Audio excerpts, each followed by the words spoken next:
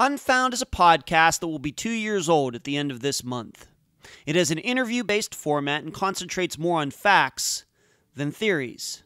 Today I will take you back to the beginning, then right up to the present, as I cover updates on many of Unfound's cases. I'm Ed Dentzel, and this is Unfound.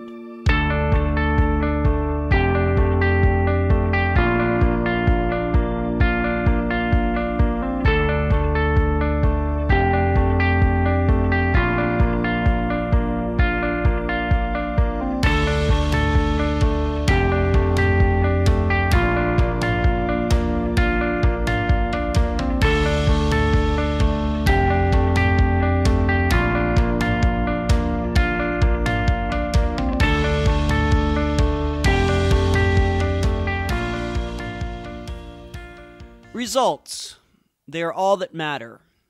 As much as we talk about fair play and playing by the rules, we all know that if we don't get results at work, at home, in our personal relationships, there will be problems.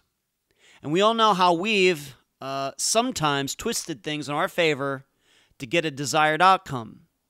Thankfully, most of the time, it's harmless. However, let's be clear. Without results, all we're doing is talking with no purpose, going places with no purpose, and probably living a life with no purpose. Results need to be gotten for civilization to move forward.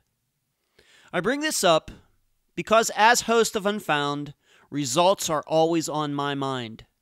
I've told many listeners privately that the goal of every episode of Unfound is to solve the case, not to just talk about it, not to wax poetic, not just to show you how interesting or amazing or mysterious it is.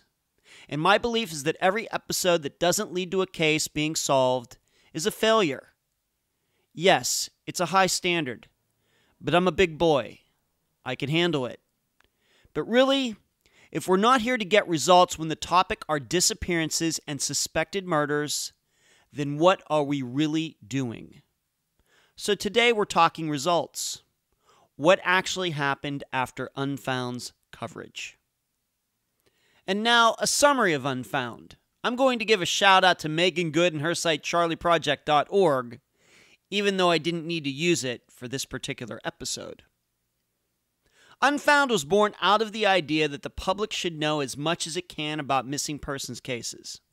I, as the host, go about getting you all the facts I can by interviewing those people who are closest to the case. Usually family members. However, we've also had bloggers, reporters, and private investigators on the program, but only one official law enforcement member, Detective Kenneth Maines. Why only one? Frankly, because cops, although they know a lot, they never want to tell you anything. And unlike many programs that splice in the host's questions and comments after, Unfound plays every interview as it was recorded, minus the mistakes. The interviews are played in this manner because I believe you, the listeners, need to be reassured that nothing is taken out of context and that you are listening to a conversation like any two people might have. The first call I ever made representing myself as the host of Unfound was to Mary Lyle, mother of Suzanne Lyle. The call happened sometime in late July 2016. I was at my parents' place in Pennsylvania. I can remember standing in their bedroom with the door shut for privacy when I made the call. That's a true story. She surely had no idea who I was, and at that point I had no history of ever interviewing anybody. I can kind of rely on my extensive resume now. But at the time, I was just a guy on the other end of the phone line. I was very nervous. However, Mary couldn't have been friendlier. And I would say these days we talk about once every 2 months. And she has been very supportive of Unfound, I can't even begin to tell you. Sending several future guests my way. I hope to meet her in person sometime soon. That conversation was followed by a call to Patrick Marker, the guest for the Joshua Guimond episode. Then Tim Wright for the Ben Charles Padilla episode. And before I knew it, Unfound had gained some momentum. Probably the next big thing that happened for Unfound that pushed it forward was a listener kind of becoming my right-hand woman to find guests for the program. Emily, you've heard me mention her many times before, is responsible for finding probably half the guests you've heard on Unfound since May of 2017. Her passion and compassion make her excellent at what she does.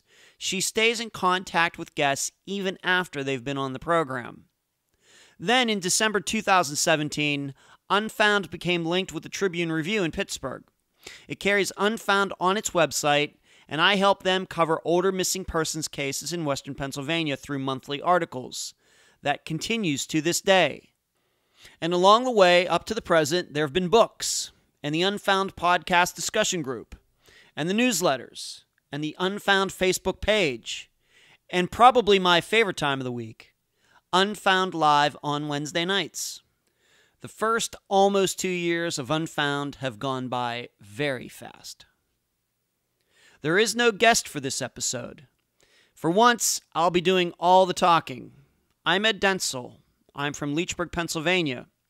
I attended Grove City College, class of '93, and graduated with a degree in business, a degree I have never had to use in 25 years. I lived in Las Vegas from 1998 to 2011, and I now live in Madeira Beach, Florida. But Vegas is still my favorite city. Unfound news. I'm in Pennsylvania. It's good to be here. And I'll be here until sometime in August, probably around the 8th or 9th. Don't worry, the Unfound work will continue, but possibly to a little lesser degree. My parents really need their time with son time. Next, 2 new Facebook pages have been set up for recent Unfound cases, Julie Early and Amanda Fravel. There were no pages for either case before Unfound's coverage. A couple listeners, in coordination with the guests for those episodes, have taken on the task, and I can't thank them enough for getting involved and being so proactive. I ask you nicely to like those pages, follow them, and share them. Finally, did I mention that Volume 4 is out? It covers the disappearances of Eric Franks, Jeff Joseph, Donna Mikalenko, the Marco Island 3, Claudia Wells, and the McDaniel sisters. Please find it on Amazon in both ebook and print forms. Thank you. Where you can find Unfound. Unfound is on Facebook, Instagram, Twitter, YouTube, iTunes, Podomatic, Stitcher, Podbean, and Spotify. In particular, check out the Unfound live show on Facebook on Wednesday nights at 9 p.m. Eastern. You can email the program unfoundpodcast@gmail.com. The website, unfoundpodcast.com. Please check out the secret Stephen Kocher episode. The website at Trib Total Media, triblive.com/news/unfound. Unfound has Patreon and PayPal accounts. Your contributions provide for many of the items guests have received so far. I cannot thank all of Unfound supporters enough. Unfound merchandise, Volumes 1, 2, 3, and the previously mentioned Volume 4 on Amazon in both paperback and ebook form. Let's try to work on getting some great reviews for all of the volumes. If you've bought them, please give them a nice review. The playing cards, go to makeplayingcards.com/sell/Unfound podcast. Shirts for almost all of Unfound's cases at unfound-podcast.myshopify.com. This includes the flagship t-shirt, The First Year Cases, that is a collage of everyone from Suzanne Lyle to Jennifer Wilkerson on it. And yes, there will be a shirt for the second year cases. And please mention Unfound on all true crime Facebook pages and other websites and forums. Thank you. Before I start these updates, I need you to realize there will be many cases that aren't mentioned. This could be for a variety of reasons. Nothing, unfortunately, has gone on in the case since Unfound covered it. Or things have happened, but I'm not at liberty to talk about them. Or I don't want to tip off those suspects who may be in law enforcement sites. Or many other combinations of factors. Please do not assume anything in particular if you do not hear a case mentioned. I should also add that some of these updates are going to be longer than others, depending if there is some sort of backstory that I think I need to add so you can all understand what happened. Just keep that in mind. We will start with Suzanne Lyle and work our way to the present. Suzanne Lyle. That episode came out in early September 2016. At the end of October of 2016, so less than 2 months later, I got an email from a guy who said that he knew Suzanne Lyle and Richard Condon way back in 1994. In fact, he was there when they first met. If you'll remember that Richard Condon was Suzanne's boyfriend at the time that they disappeared. Well, already in Unfound's existence, not even 2 months in, I was already getting crank emails, people saying they know things, and that continues to this day. And that's why I still to this day continue to be very cynical about information that I get. I don't believe it at face value. So I was like, all right, man, what do you got? Just kind of that attitude. And this guy, and I'm not going to say his name, and I know that he listens to the program to this day because I've gotten to know him fairly well, and I want you to know he is a good guy. Good guy. But he was able to, I think, flesh out some more information about Richard and Suzanne's relationship at the time. And then he moved away, and it was after he moved away from the Albany, New York area is when Suzanne disappeared. And so after a while, I was sure that he was who he said he was, and I was passing this information. I eventually passed this information on to Mary Lyle. Of course, she was very interested. And then eventually, this guy and Mary got to talk. And as I remember it, as I sit here now in July 2018, I think that she even kind of remembered him from way back when. And they got to talk. And he said enough that the state police of New York actually spoke to him over the phone. I don't think that they actually ever did end up going down there to talk to him in person. But that's really all I want to say about that. He told me some other information, but I don't think I want to release this right at this time. But it was the first circumstance where an episode had been out there for, like I said, a month and a half. And of course, at the beginning, not a lot of listeners, just like any podcast is at the beginning, or any show for that matter. And somebody actually heard it and responded, and new information that could be added to what was already known, like new information. And that was a real mind blower for me, I have to admit. It was what I was trying to do. That was the intention of the show from the beginning. And that this guy came forward to tell me about what he knew, it made me believe that, you know what, I think I'm doing this the right way. I think this is the way to go. And it really reinforced my belief on how to cover all of these cases. Now, in his case, is the way I remember it, once in a while he would get online and see if there was any new information regarding Suzanne's disappearance. And this is going to be a little bit of the theme as we go through all of these cases, that sometimes people don't even know that an episode came out about, for example, Suzanne Lyle until many months or a year or even longer after it came out. And that's what's so good about the internet, I guess, is that once you put something out there, it never goes away. And I talk to this guy, even to this day, once in a while. I'm not mentioning his name, not even his first name. But he's a good guy. And he was just looking around, and he came across Unfound's episode of Suzanne Lyle, listened to it, of course, heard my interview with Mary, and decided to come forward. Of course, the case is still unsolved. It's now over 20 years since Suzanne disappeared. But my hope is, of course, with Suzanne's case and all of these cases, is that as long as they're out there, there's hope that somebody is going to hear something in one of these episodes, and it's going to spark a memory. Whether it's with her case 20 years ago, or 40 years ago for other cases, or 10 years ago, whatever the case may be. The next case is Ben Charles Padilla's, and I have to admit that since airing that episode, I'm still not sure if his last name is pronounced Padilla or Padilla. I'm just going to be honest with you. Tim Wright, my guest for that episode, said Padilla, he's the one that met the family back when he was writing that article that he did. It is still the best article about the disappearance of the 727 from Angola, Africa, back in 2003. Ben Charles Padilla, or Padilla, being in the jet when it took off and disappeared. But here's what happened with that episode, and this, like I said, was a little creepy. I have the ability with my Podomatic subscription to see where people are listening to the program. That's just not in the United States, but it's all over the world. And as you can imagine, as Unfound has gotten more popular, there's more countries, more cities in other countries that have tuned in. And it may even be people who listen to Unfound go on vacation to Europe, and then, of course, that's where it shows that the episode was downloaded.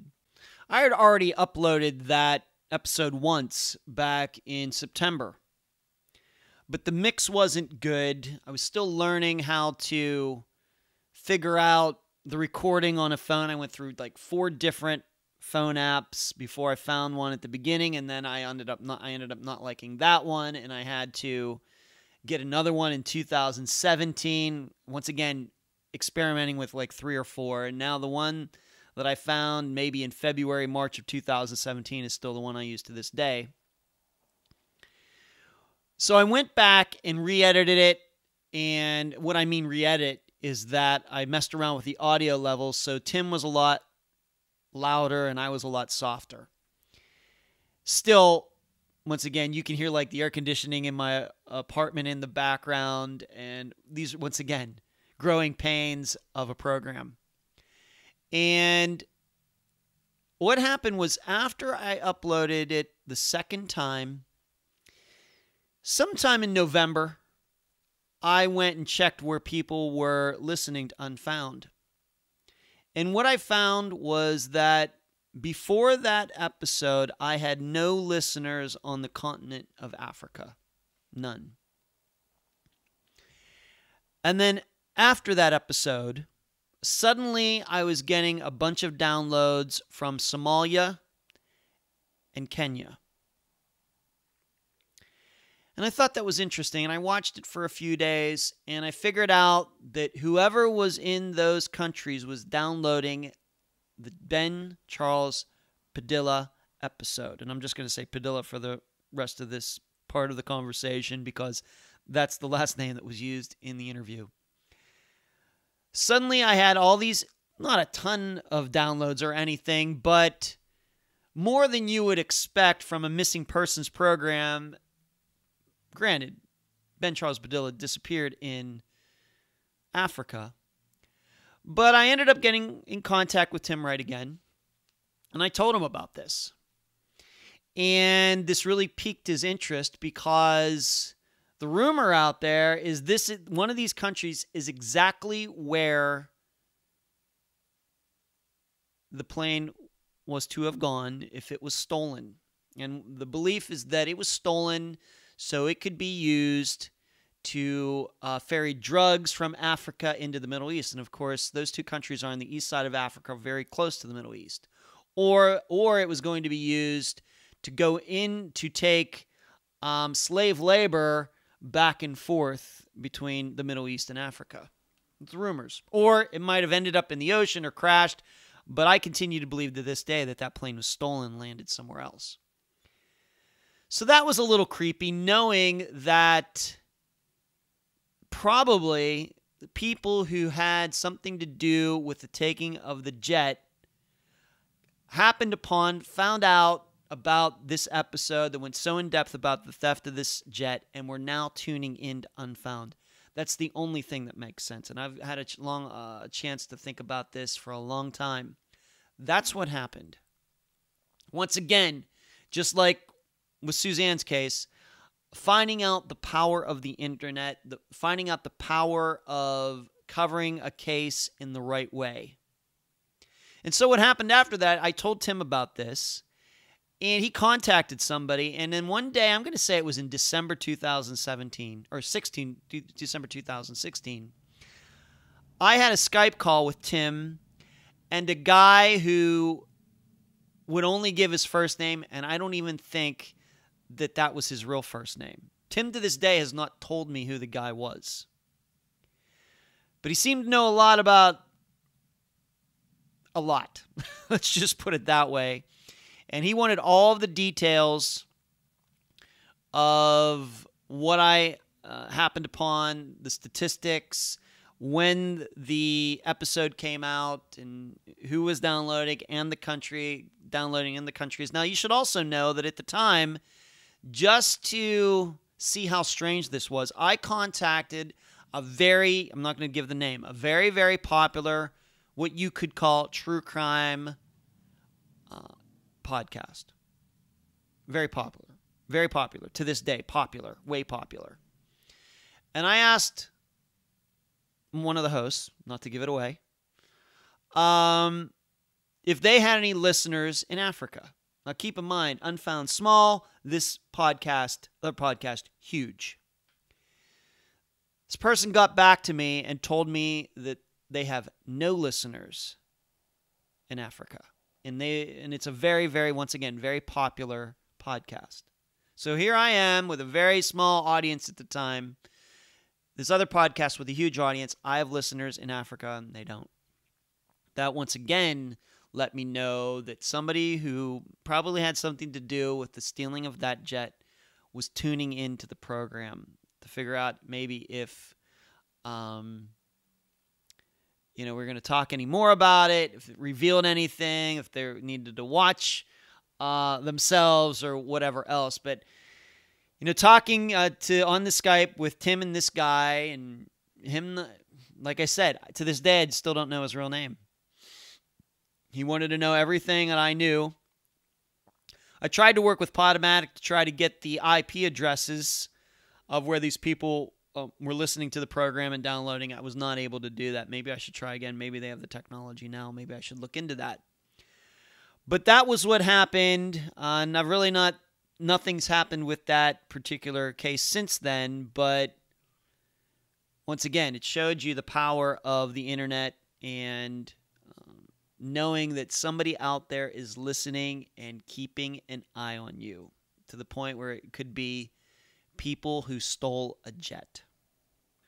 The next case is Kelly Rothwell. If you'll remember, Lee Clifton was the guest for that episode, not a family member. She runs the site TampaBayCrimeReport.com. I finally got to meet Lee, I'm going to say about 4 months ago, even though she doesn't live that far from me. We're both very busy people, but we got to meet about 4 months ago at a local Starbucks and talked for a while. It was good.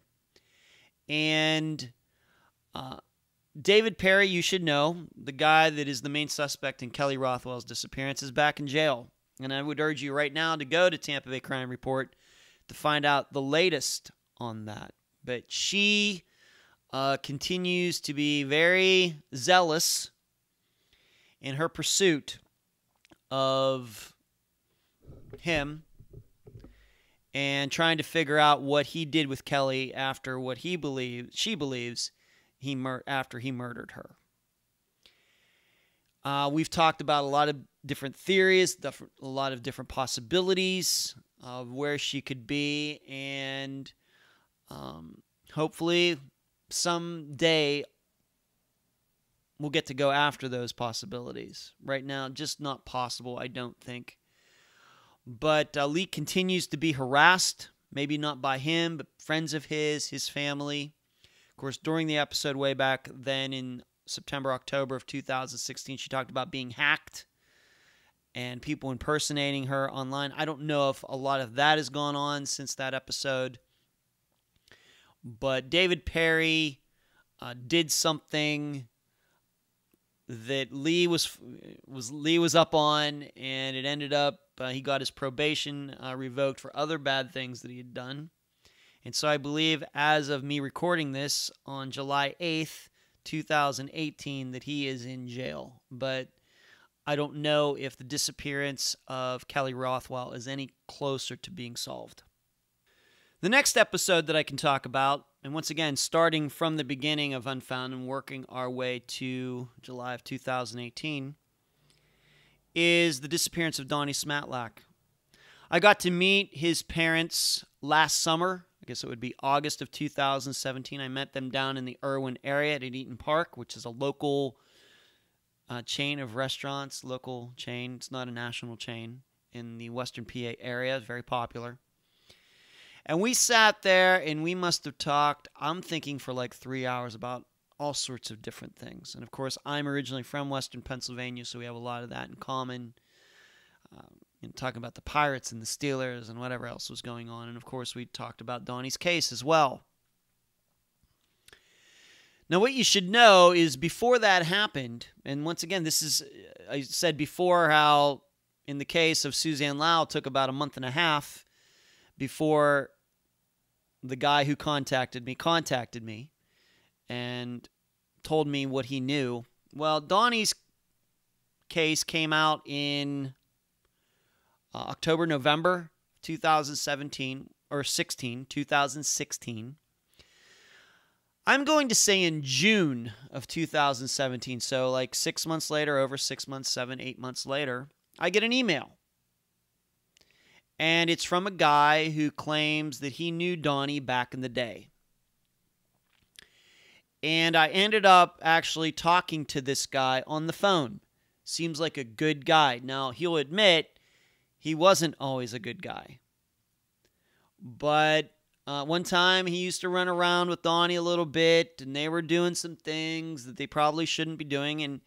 And what changed was that this guy, one night, once again, before Donnie disappeared, he came back to his apartment, and somehow, a guy had gotten into his apartment without breaking in.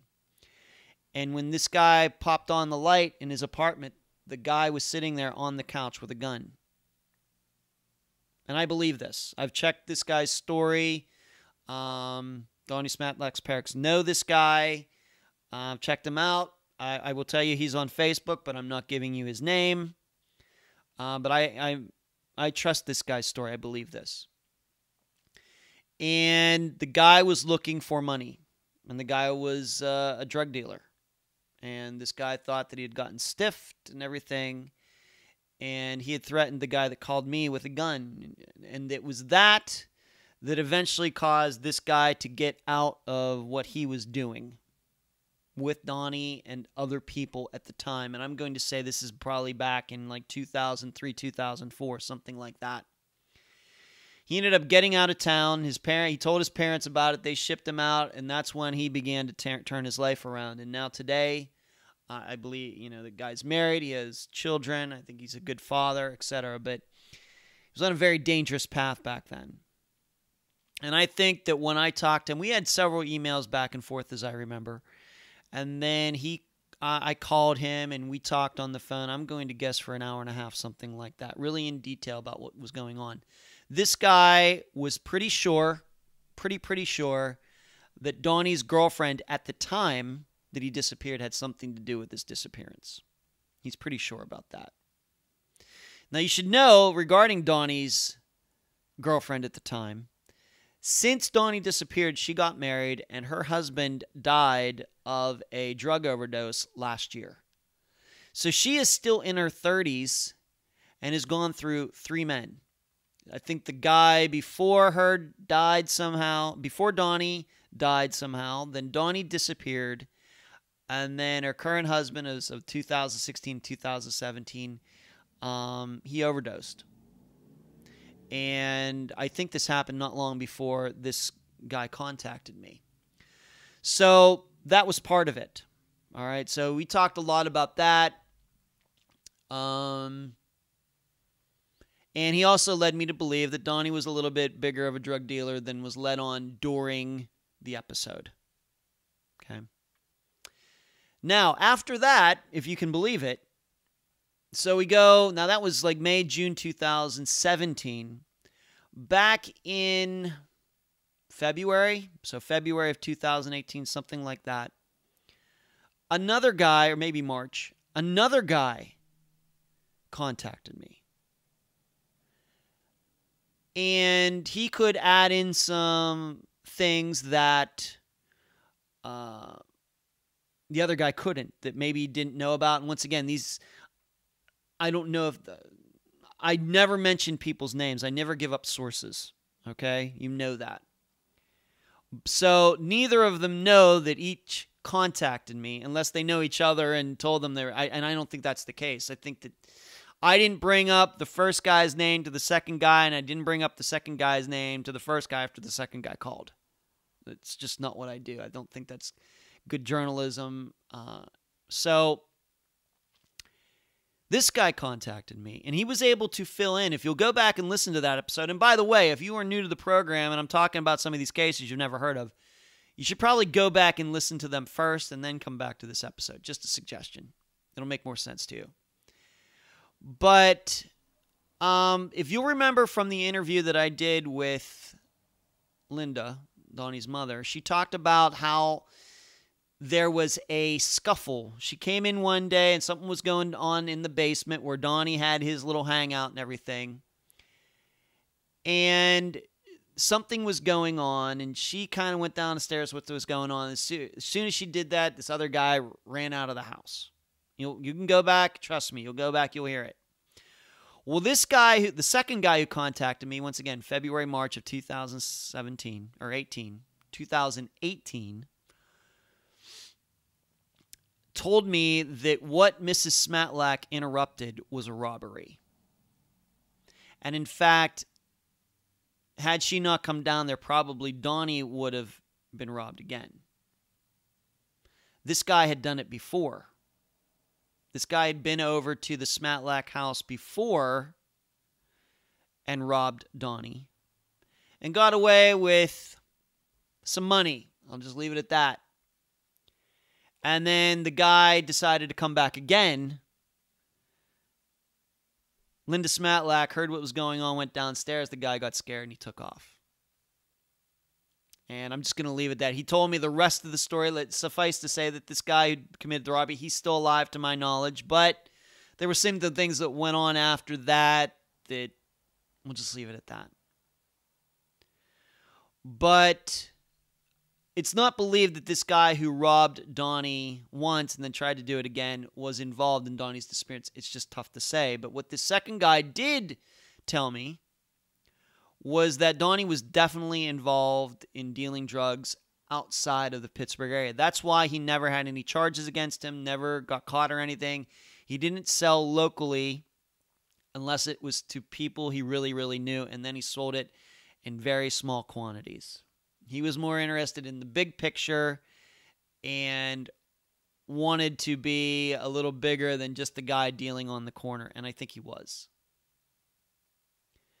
Now, it should also be known that this guy told me the reason Donnie even moved out from his parents' house was because of that second robbery attempt.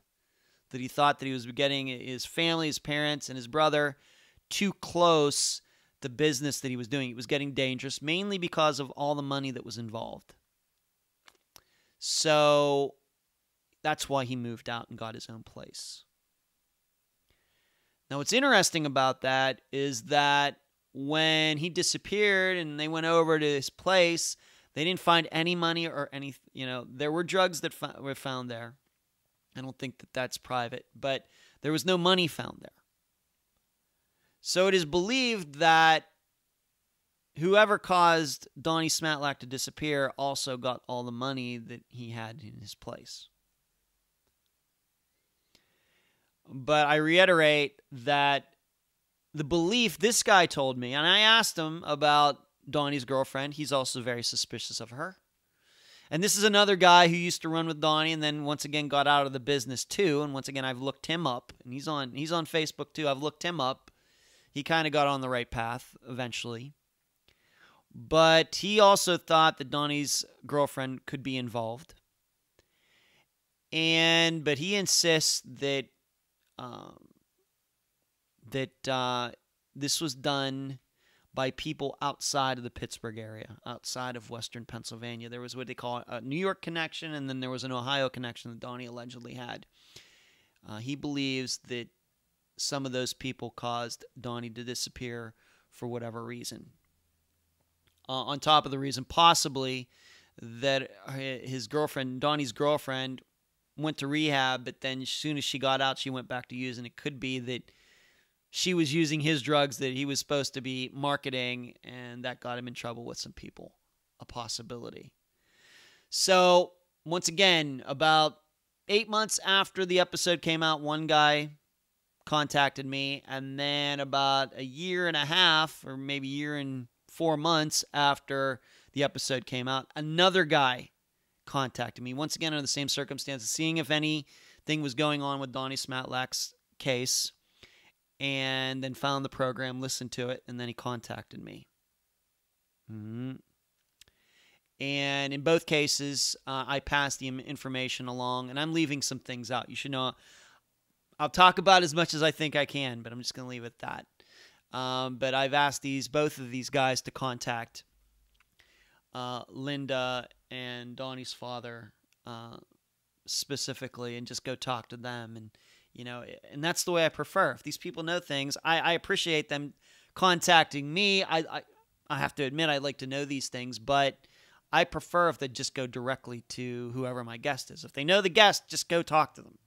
Stop by, call them up, email them, whatever you got to do. And I told, of course, I recommended to Linda that she needed to pass all the information that these two guys said on to the police. But Donnie's disappearance is still unsolved. There's one other thing. I should go back to the first guy that called me, or emailed me, and then we talked on the phone. That it's interesting that the guy that Donnie was allegedly going to see that Saturday in a place called Delmont, a place that I've been through many, many times, actually has a connection to Oakland, Pittsburgh, the Oakland section of Pittsburgh, which is where the University of Pittsburgh is. Well, that was where Donnie's car was found. So there's that. So that's what's gone on since Unfound covered Donnie Smatlak's disappearance. The next case I'm going to cover very shortly is Andrea Bowman's. After the episode, Kathy Turkani had sent me a shirt with Andrea Bowman's, her daughter's picture on it, her biological daughter's picture on it, and I wear it every once in a while for the Unfound live show. In fact, I think I wore it just this past Wednesday, like 5 days ago. She ended up getting the detective on Andrea's case to listen to the episode, and I think that Kathy led me to believe that it really helped. And that's what I would recommend to any guests on the program, is that the good thing about an interview, the way Unfound does it, is that it condenses all the facts into a very tight package. You don't have to go through files and files of paper or anything else. I ask the questions, the guest answers them, and it's very easy to understand. And Kathy at the time led me to believe that this really helped. Now, I don't think a lot has been going on in Andrea's disappearance, but I was led to believe by Kathy, once again by Kathy, that it certainly kind of refocused the people who are supposed to be working on the case. But you should know that Dennis Bowman, who she believes, and I'm inclined to believe, caused Andrea to disappear, is still a free man, still lives on the same piece of land up there. And I don't think, at least I haven't heard, whether he's been called in front of a grand jury or anything like that. But that's a case that is open, but I think in Unfound's case, that Kathy was able to use the interview as a tool to get the detective's attention. That's great. I think that's, I don't know how often that's been done by people. It seems to me it's been done by more than once, but Andrea Bowman's case is the one that jumps out to me as one where the interview was used like that. So I appreciate Kathy using the episode, and I continue to be of any service to her or the detectives in the case. If they want to talk to me about the interview or anything, I'm ready to talk to them anytime. And I'm ready to talk to law enforcement anytime. If they want to talk to me about a case I've covered, but I just know I'm not interested in having them on the show because they don't say anything. The next case is Robin Abrams. I don't know if Unfound has had much of an effect on this case. But this is just a straight update that if you don't know, that in April of 2017, a basement was dug up. A guy who was associated with Tony Marquez, who is one of the main suspects in Robin Abrams' disappearance. You will remember that he and Robin had a relationship, but he was a married man. And when she found out about it, she broke up with him, and then he and other men were harassing her, and some of them were police officers, and she filed a sexual harassment suit against them. She got fired, and then I should say she filed the suit. And it was during the course of the trial was going to be happening eventually that she disappeared. She drove her car somewhere, and then she disappeared, and then her car was found later. And she's never been seen again. Well, basement was dug up in April of 2017. Nothing was found. And on top of that, what happened was that the podcast Generation Y covered the case in June 2017, and I was so happy that they mentioned that I helped them cover that case by getting them in touch with Jody Walsh, who is Robin Abrams' sister, who was the guest on Unfound for that episode. Robin Abrams' case, probably one of the better known ones, I think, that Unfound has covered. But I don't know that after whether when Unfound covered it or when Generation Y covered it, I don't know how much has moved forward, but that's the update. That a basement was dug up for some reason. They found nothing. I don't know what to make of that, but that's the update on Robin Abrams' case. The next case I want to talk about is Christopher Hyde's. I don't have any updates for you, but sometimes Unfound serves as a way to kind of put a case on the map. I mean, to that point, the way I think I understand things, Christopher Hyde was probably the most unknown of all of the cases that Unfound had covered. Now, granted, by that time, I mean, we'd only done maybe 12 or something like that. His disappearance was featured in Volume 2 of the Unfound book series. His sister Lila was my guest on that episode. What we managed to do with that case is that we got it on charlieproject.org, which it wasn't on there before. In fact, now that I think about it, I don't even know if Christopher Hyde's disappearance was even on NamUs at the time, and I think it is, or I know it is now. But we were able to kind of just straighten out the facts. There were some things that got, I think, misconstrued over the years about where he was seen and the places that he went to down in Bradenton and Sarasota. And if nothing else, that disappearance is now clear in everybody's mind. I still am not sure what happened there. I will tell you that every once in a while I check website for any unidentified remains in Florida, just in case. And I can tell you right now, of the unidentified remains in Florida, there are none that fit Christopher Hyde's description.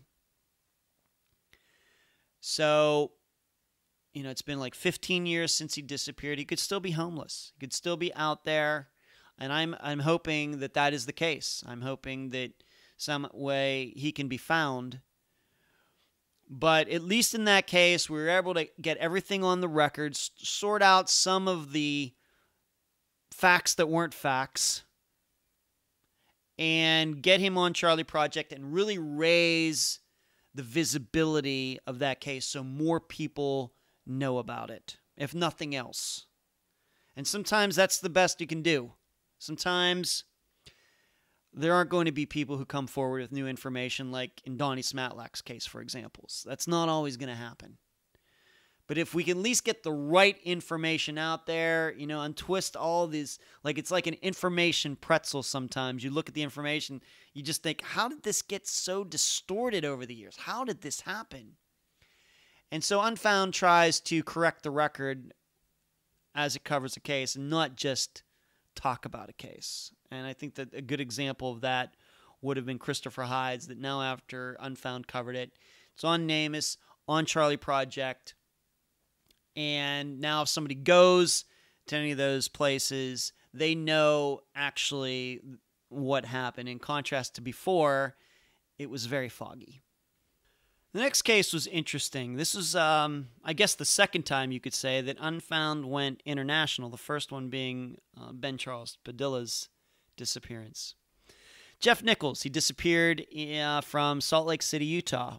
If you go back and listen to that episode, you'll find that the main suspects are his ex-wife and at least her father. He went to meet her about picking up some golf clubs. Of course, the story is she says he never showed up. And his truck was found a few days later, and he's not been seen since. And if you also remember, his ex-wife, Jeff Nichols' ex-wife, their son, and her parents fled the United States 6-8 months later, something like that. And she was up on charges, all sorts of fraud. I mean, her entire family's very shady. Well, I found out that she went to Ireland. Well, it just so happens that I got an Irish listener involved in this case. And this listener has gotten to be probably one of Unfound's long-time listeners. I think she's been here with the program since almost the beginning. And she was able, I got talking to her about it back at the time. And she's not in law enforcement or anything like that, but she was able to, I think, pull a couple strings here and there to find out if Jeff Nichols' ex-wife and her parents have gotten into any trouble while they've been living in Ireland. And the answer that came back was no, it doesn't seem so, unless they're using aliases, which we found out eventually, I think it's in the episode, that his ex-wife was using an alias. What was also interesting, though, is that we found out that they were involved in a church in Dublin, Ireland, that eventually went out of business. And at the time that it went out of business, Jeff's ex-wife was running its bookstore. Yes, really. It was one of these mega churches. It had a school attached to it or something, but somehow it went under. I guess it wasn't getting enough donations. But it went out of business, and it just happened to be that at least Jeff Nichols' ex-wife was working there. I have no idea what that family is doing now. Every once in a while, it's been a while though, that I will ask my friend in Ireland if she could check into something, if their names have popped up. But nothing has. Nothing has.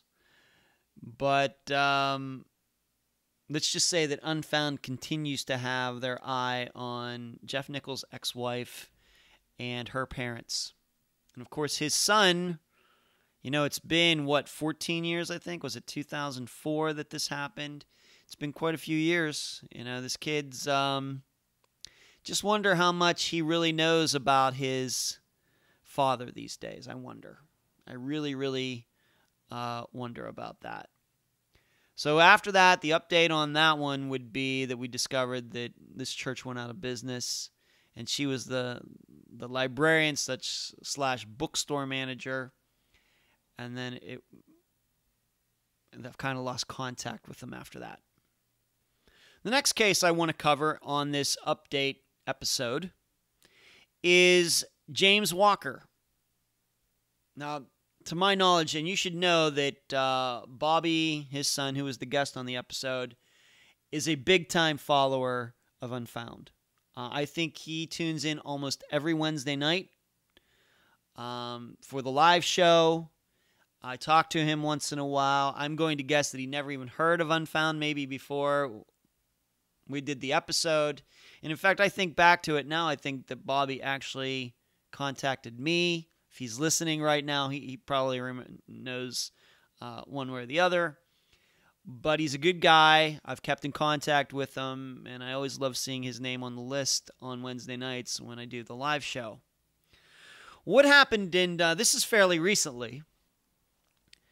I'm going to guess back in April, it must have been, so about 4 months ago, April 2018, I get a message, not in my messenger box, but over on the inbox for the Unfound page, Unfound Facebook page. And this guy does not have very nice things to say about Unfound. Guy's calling me a liar, and some other choice words being that this is PG rated. I can't use the words. And what I found out was that the guy who contacted me, his name is Ronald Adams, and he is the son of Donald Adams, who was with James Walker the morning that James disappeared. If you'll go back, once again, if you haven't listened to that episode, go back and listen to it. James was allegedly with Ronald Adams and two other people, another man and a woman. And what Bobby and I talked about in his interview is that their stories just don't quite make sense. And I'm not going to go into all the facts. If I was to go into all the facts of all these cases, again, this episode would be like 10 hours long, and I don't want to do that.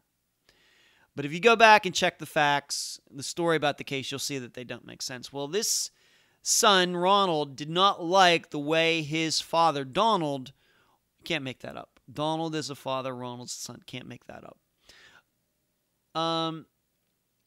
Didn't like the way that Donald was portrayed. And after I got by, just calming him down and telling, hey, I want to talk to you. And that's the truth. I did not lie to him, try to egg him on, nothing. I did not try to troll him, anything. I just simply told him, let's talk. What do you got to say? I'm willing to listen. You just tell me what you want to say and we can talk about it. And did not ever claim that it was going to be private. And so anybody who's been listening to watch the live show and some of the other things I do maybe on the discussion group know that this happened. That we had this discussion and, he called me a liar.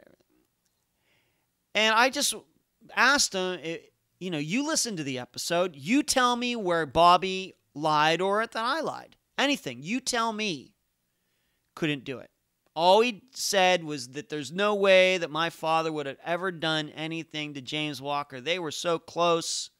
He used to spend holidays over at our place. Well, that, as a person who's become, I guess, an unlicensed missing persons expert, those kind of relationships don't mean anything to me. To me, it even makes it more probable that somebody did something when they say, oh, how close friends we were. So he's going on and on about this, and I'm listening to him. And I told him, whatever you want to tell me, I will tell my listeners, and I will put it in the next book. Because at the time, I was working on Volume 3. And if you go to Volume 3, you will see it.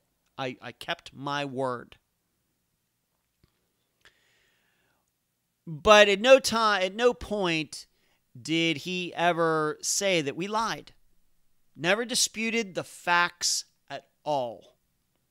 He gave an excuse of why his father left the scene and then came back. Nothing that could ever be proven. But he never said that we lied. And he tried to point the finger at somebody else, and I've talked to Bobby about that, and Bobby totally dismisses that. So after a while, and you should know that this kid who is now 32 was only 14 at the time. I'm not going to say that Ronald Adams knows anything about the disappearance of James Walker. I don't believe that. There was nothing in our conversation that would lead me to believe that at all, for the record. And I'd tell that to his face. On the other hand, he didn't do anything to dissuade me from thinking that his father had something to do with the disappearance. In what capacity, I don't know. But I think Donald Adams does know what happened to James Walker. Now, what ended up happening there was I think that the guy just got frustrated with me because I think that he was expecting me to, fire back with some F-bombs and everything else, and that's not the way it happened. And I tried to have a conversation with him, and then that frustrated him, and then he started calling me names again, and then I had to block him. So that's what happened. And that was my first circumstance, and like I said, that happened just very recently in April 2018. But that was my first time where a family member didn't like how they were portrayed. Given how many suspects we've called out on Unfound, I would have expected it to happen a lot sooner than April 2018. I was like a year and a half later, considering the size of the audience. But that's just kind of the way it went. And so I got my first angry suspect family member in April 2018. The next case I'm going to cover is Teresa Butler's. Teresa Butler, you have to understand, that was a case that I wanted to cover from the first time that it came into my head that I wanted to do Unfound, and the way I was going to do it. It's a disappearance that still, frustrates me all these years later, and approximately a year and, 5 months since Unfound covered it. But there have been some things that have gone on. Probably most importantly, and this was, you find out the hard way in doing some of these cases, that there is information that the police have that the public doesn't. And there'll be another case we cover eventually here where we find out that as well. In Teresa Butler's case, what was discovered after Amy Lacey, who was a friend of Teresa's, and I did that interview, and I think this information came out, I think it was still in 2017, but late 2017, that shortly after Teresa disappeared, her camera was found. It was found in a ditch somewhere. I'm not sure how close to her house, but one of the items that was stolen was found. And on top of that, I think maybe around the same time, it seems to me, there was actually a dig that went on in a field not too far from where Teresa disappeared. And of course, she disappeared at her house. I have to say at the time that I was not too hopeful. Just didn't find it believable that they were going to find anything. It was so close to the house. I was thinking probably that area had already been searched at some time. It just seemed to me that they were just doing something to make it look like they were doing something. It's really the feeling that I got. And it must have been the case because they didn't find anything. Now, probably, and I should go back to the camera for a second. The camera revealed nothing. It did not help them in getting any closer. At least, once again, the camera's been out there. They've had it since she disappeared, and the case is still unsolved. So obviously the camera didn't help in any way, but it was something that I think would have been interesting to talk about with Amy had either she or I known that, but we didn't. So if you listen to that episode and then you find out, you decide, well, why didn't they talk about the camera? Because that's now common knowledge. It's because at the time of the interview, we didn't know about it. Now, probably the biggest deal, and it's very, very sad, that happened since Unfound covered Teresa's disappearance is that her husband, Dale, her husband at the time of her disappearance, committed suicide on the anniversary this year in 2018 of her disappearance. I don't know. I know that's something that I talked about on the Unfound live show back at the time. I know I posted about it in the group. A lot of people talked about it, wondering what that meant. But if you're unaware of that, if you're new to the program or just missed it, and I don't know if I mentioned it in an episode around that time, I don't remember. But he committed suicide. Now, what does that mean? I don't know. Does he? Some people are going to believe he had guilt because he did something to Teresa and he couldn't live with it anymore. I guess you could look at it that way, or you could look at it as he committed suicide because he couldn't live without her. He really missed her, didn't do anything to her, and really, really missed her. And of course, he's always been seen as a suspect, even though I think they proved that he was away at work in a totally different state, like an hour and a half away or something like that. And there was no way that he could have come home and caused his wife to disappear, and anybody at the company that he worked for not noticed that.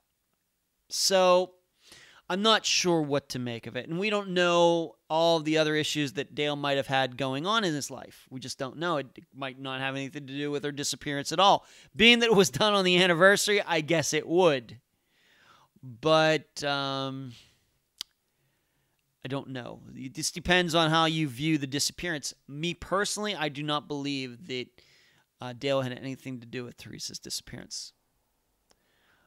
Mainly because going back to the interview, I don't know if we talked about this or not, but I'm going to say it, is that allegedly Dale's car was seen by somebody in the driveway that night that Teresa disappeared, even though he was supposed to be at work. The problem, the person who saw this, I consider to be a suspect in her disappearance because of information that I've learned about this person that I can't talk about. So, but yes, the camera was found. There was a dig not too far from her house. I remember it as being in 2017. Maybe it was early this year in 2018, but I remember it as being last year. And then finally, Dale, her husband, committed suicide on the anniversary of her disappearance in 2018. And that would have been about 6 months ago. The next update I'm going to give you is on Eric Frank's case. Now, you should know there's nothing, to my knowledge, really to update with the case itself. It's still unsolved.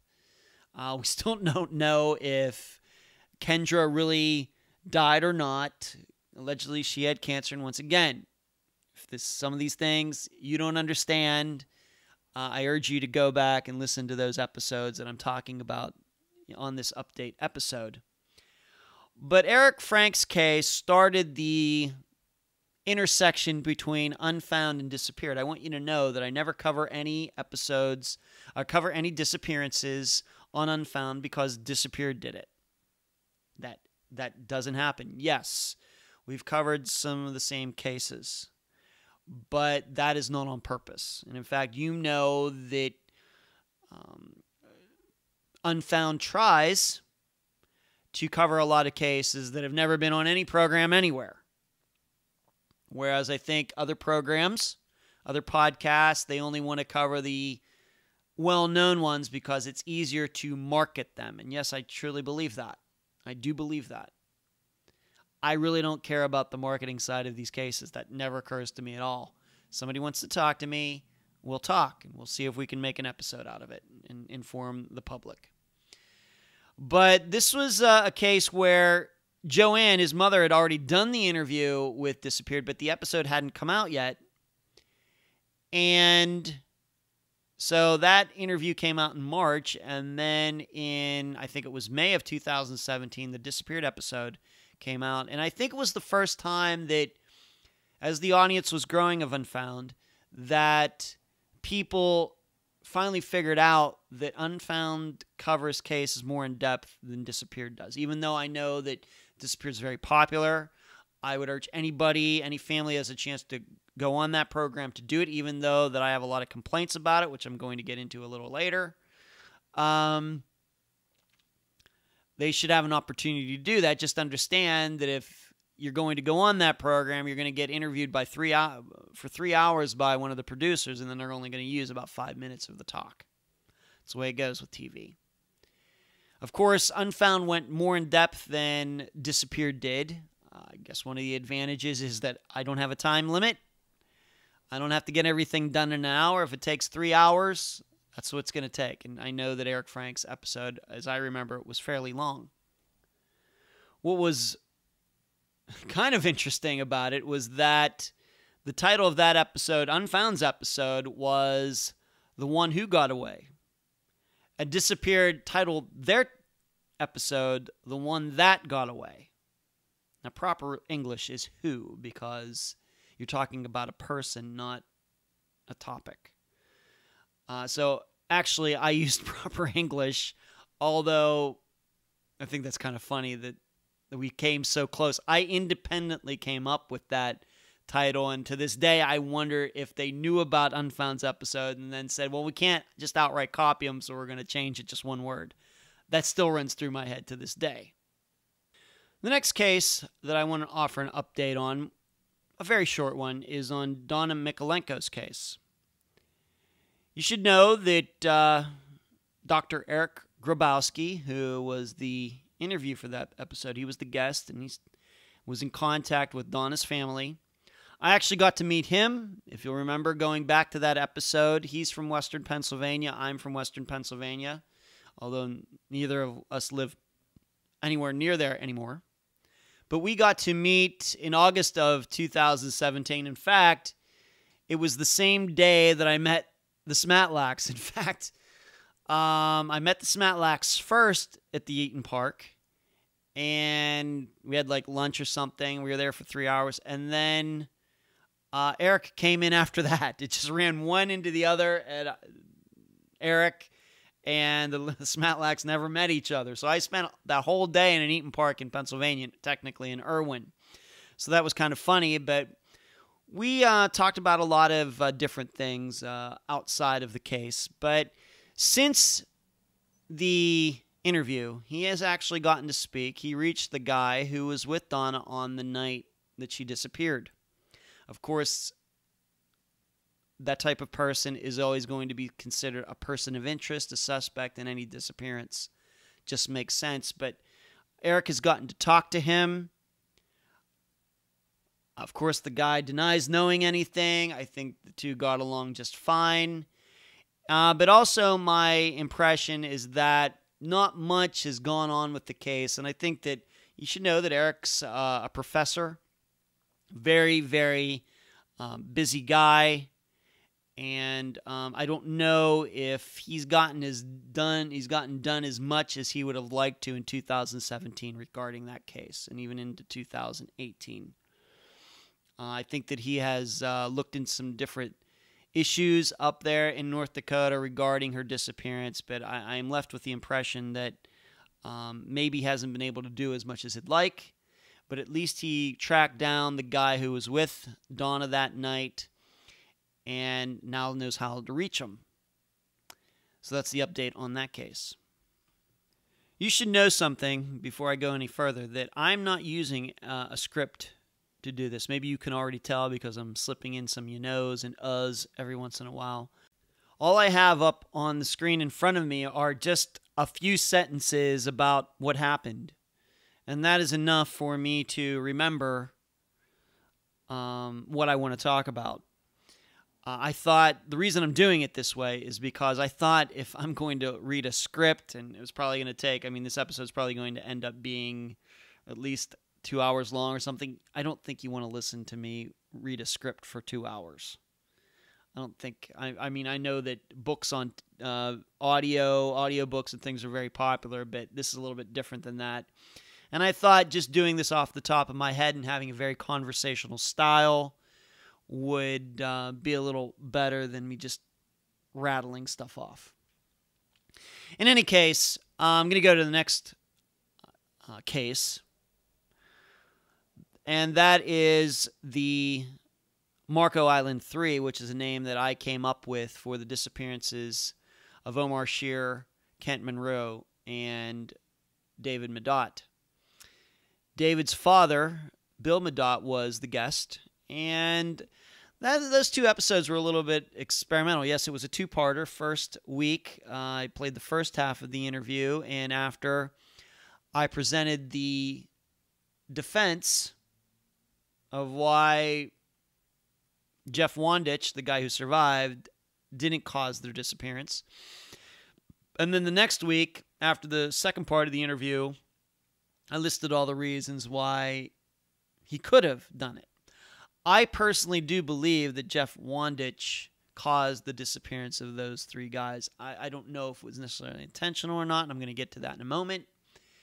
But I do not believe his story for a second.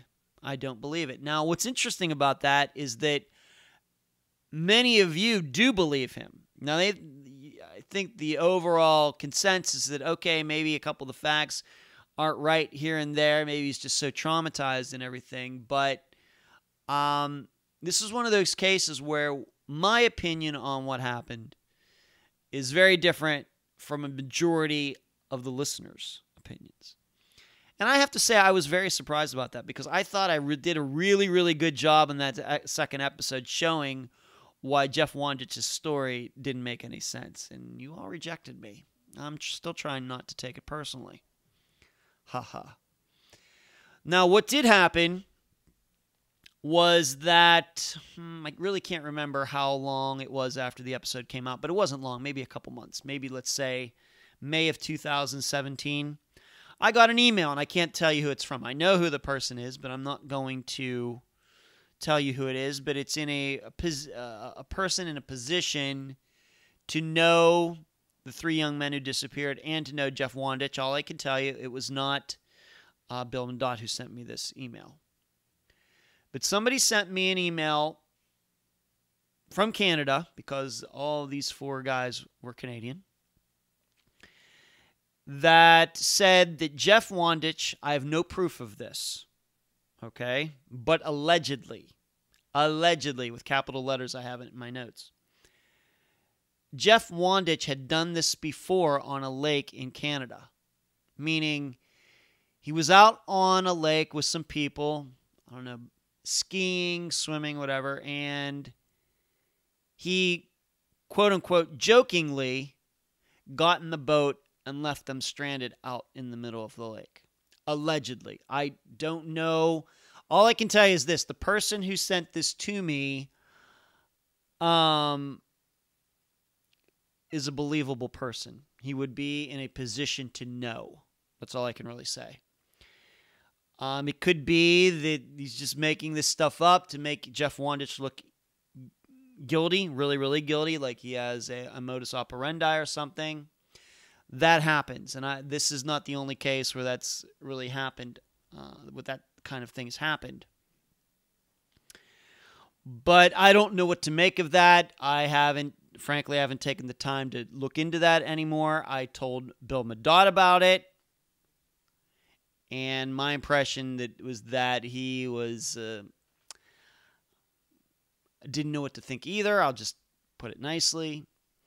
So it is interesting, though, that I got this email. That if that was true, that would be very, very damning information. And anybody new to the program from Canada, if you knew Bill Madot, Dave Madot, Kent Monroe, Omar Shear, Jeff Wandich, and if you've ever heard a story like that, I'd like to hear more about it. I really would. If we could find the names of those people who got stranded in the lake, I guess they were friends. I do not believe that any of those people were the three guys that went missing. I think they were different people. On my impression, there were some women involved in this case. So I would really like, if you've ever heard a story like that or a party to that, please contact me at unfoundpodcast@gmail.com. I'd like to talk to you more about that. But that's an email I received a couple months after the Marco Island 3 episode. The next case I want to cover, and just very shortly, once again, a short story, because the next case that I'm going to talk about after this one is going to be one of the longer parts of this episode. Claudia Wells. Robin, her daughter, was on the episode. This episode came out in late March, early May, sometime in May of 2017. Once again, we're working our way from the oldest to the newest. And just a few months ago, Robin, somebody allegedly thought they had found Robin's mother, Claudia, in LA, and she went down there to find out. I don't know all the exact details, and even if I did, I don't know if I could voice all of them. But being that she did a couple videos on it on her Facebook page, I think that I can talk about this. And I want you to know that I've only in passing talked to Robin about it. But she went down to LA, and once again, the person who was there, the older woman who was homeless, was not her mother. And I got the feeling that maybe this was a part of a scam. I don't know that for a fact. All I can tell you is in watching what I did of the videos that she did, it just seemed to me that maybe it all wasn't on the up and up. And I don't know what to think about that case right now, because I have to tell you that as of now, once again, as of July 8th, 2018, I'm working on another case that's similar, where the woman disappeared and there were sightings of her that the family believes. And I don't know what to think about sightings. You know what the statistics are about eyewitness accounts. Very unbelievable. The credibility, eyewitness accounts are the flimsiest of all facts, if you can even call them facts. And I know, of course, you can go back and listen to that episode. You can go through the story with me interviewing Robin and everything that she's gone through trying to find her mother. But it just seems that in these types of cases, and there's a lot of scams out there, and I've had to deal with them, with people calling me former guests and people who aren't even guests yet, emailing me, telling me about things, and I have to tell these people this is a scam. It's probably one of the toughest parts of my job, is telling these people this isn't real. Those people who are telling you that they have your daughter, and if you give them $5,000, they'll give her back. And that's happened. That's happened. I have to tell these people it's a scam. And that's very, because I hope all of these people are alive. All the cases that Unfound has covered, the people who went missing, I hope they're all alive, and I hope they're all found alive. But when you really learn very quickly, if it sounds too good to be true in a missing persons case, it is. And with Claudia Wells' case, just not sure what to think about it. I just don't know. All I know is since the episode came out, and once again, I believe April 2017, it's unsolved. Robin went down to L.A. It didn't pan out. Up until recently, this next case I would have called the one that Unfound had the most effect on, and that is the disappearance of Peggy and Patty McDaniel. You have to understand that when I came across this case, and the way I found out about it was through Mary Lyle. I can remember where I was sitting in my apartment when she called me. I was sitting in my leather chair at my desk, and I saw that she was trying to reach me and picked up the phone. We talked for a while, and then she told me about this case about two sisters who had disappeared. And then as she's talking to me, I'm typing, trying to find the case online, and then I discover that there is a murder that's connected to the disappearance. And I told her, how have I never heard about this case? And she introduced me to Joyce Rivituzzo, who I've become very close to. Joyce, I'm just going to be honest with this, one of my favorite guests on Unfound. One of my favorite people that I've met since I started the program. And I can remember looking all over the internet, like we all do. In many ways, I'm just like you, finding only a picture of one of the daughters, and the only real news I could find on it was a Reddit post that wasn't even accurate, as it turns out. So we covered the case, and once again, if you haven't heard it, go back and listen to it. And we're very fortunate that a listener took a real interest in it and contacted Joyce, and they've been working together ever since to raise the profile of the disappearance of these two girls in 1979 down in the Fort Lauderdale, Lauderhill, Pompano Beach area. They managed to locate Marvin Warren, who's a suspect in the case. He's still alive, and guess where he lives? Right here right down the road from me in St. Petersburg, Florida. Yes, really. He has a Facebook account. You can go find it.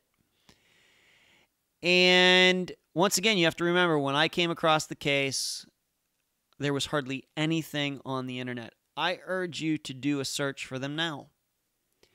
You will find many pictures of them. Of course, find the episode on them. You'll find all sorts of information, and it's accurate.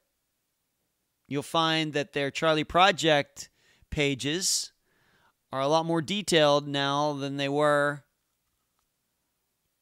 a year and a half ago. And on top of that, Joyce was able to actually start some dialogue with the police up in Live Oak, where her 2 daughters were living at the time. And then also down in the area where they disappeared, where they were taken by Ed Gross and Marvin Warren. And I believe those are the 2 men who probably murdered them. And Joyce knows that my suspicion is that those 2 girls were killed because they were witnesses to the murder. I think that Ed Gross and Marvin Warren used those 2 17-year-olds and lured the guy who was murdered there, as these 2 guys were trying to pimp them out. Guy shows up with the money and they murder him and take his money. That's what I believe happened. Ed Gross is not alive anymore. Like I said, Marvin Warren lives in St. Petersburg, Florida. You should know that this listener of mine was able to contact Marvin Warren, and of course he denies everything. But the profile of this case is a lot higher than it was before Unfound covered it. And it was to the point where that episode came out, I believe, in April of 2017. By December of this past year, 2017, on the Missing Children's Day for Florida, there were, I think, 8 or 10 children disappearances that were featured for Florida. And Peggy and Patty McDaniel were 2 of them. And I'm not trying to pat myself on the back or anything, but without Unfound's coverage and then a listener really getting interested in the case and wanting to help out and everything, that does not happen. Joyce Rivatuso has gotten to meet a lot of people who have the potential to help her, something that never would have happened if Mary Lau hadn't called me, if we hadn't covered the case as in-depth as we did on the episode, and then a listener took it upon herself to take it even further. It's really amazing. It's still amazing to me to this day. And like I said, up until recently, I would have called that the case that that Unfound has had the most impact on, simply because of kind of bringing it out of the shadows, where now people can Google that disappearance and they actually find information. And they can see who these girls were and learn more about them. Because like I said, a year and a half ago, if you would have done that, you wouldn't have found the pictures of both the girls. You would have only found one.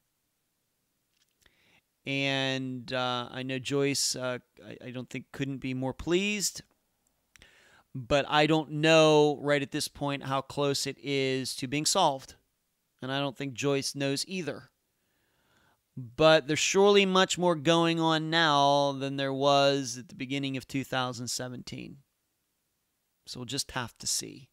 We have to remember this is a disappearance that is 39 years old, one of the oldest cases that Unfound has covered. So to be able to raise the profile of something that's 39 years old, it was really something. And I met, if you don't know, I went up to Tallahassee back in December, and I met Joyce in person and her husband, and we had lunch together, and there was a ceremony there, and I was sitting there, and they got to walk up with a police officer, and you know, their daughters, Joyce's daughters, were named, and I'm pretty sure that in all these ceremonies and things they've had over Florida for missing persons, I don't know if Peggy and Patty McDaniel have ever been mentioned before.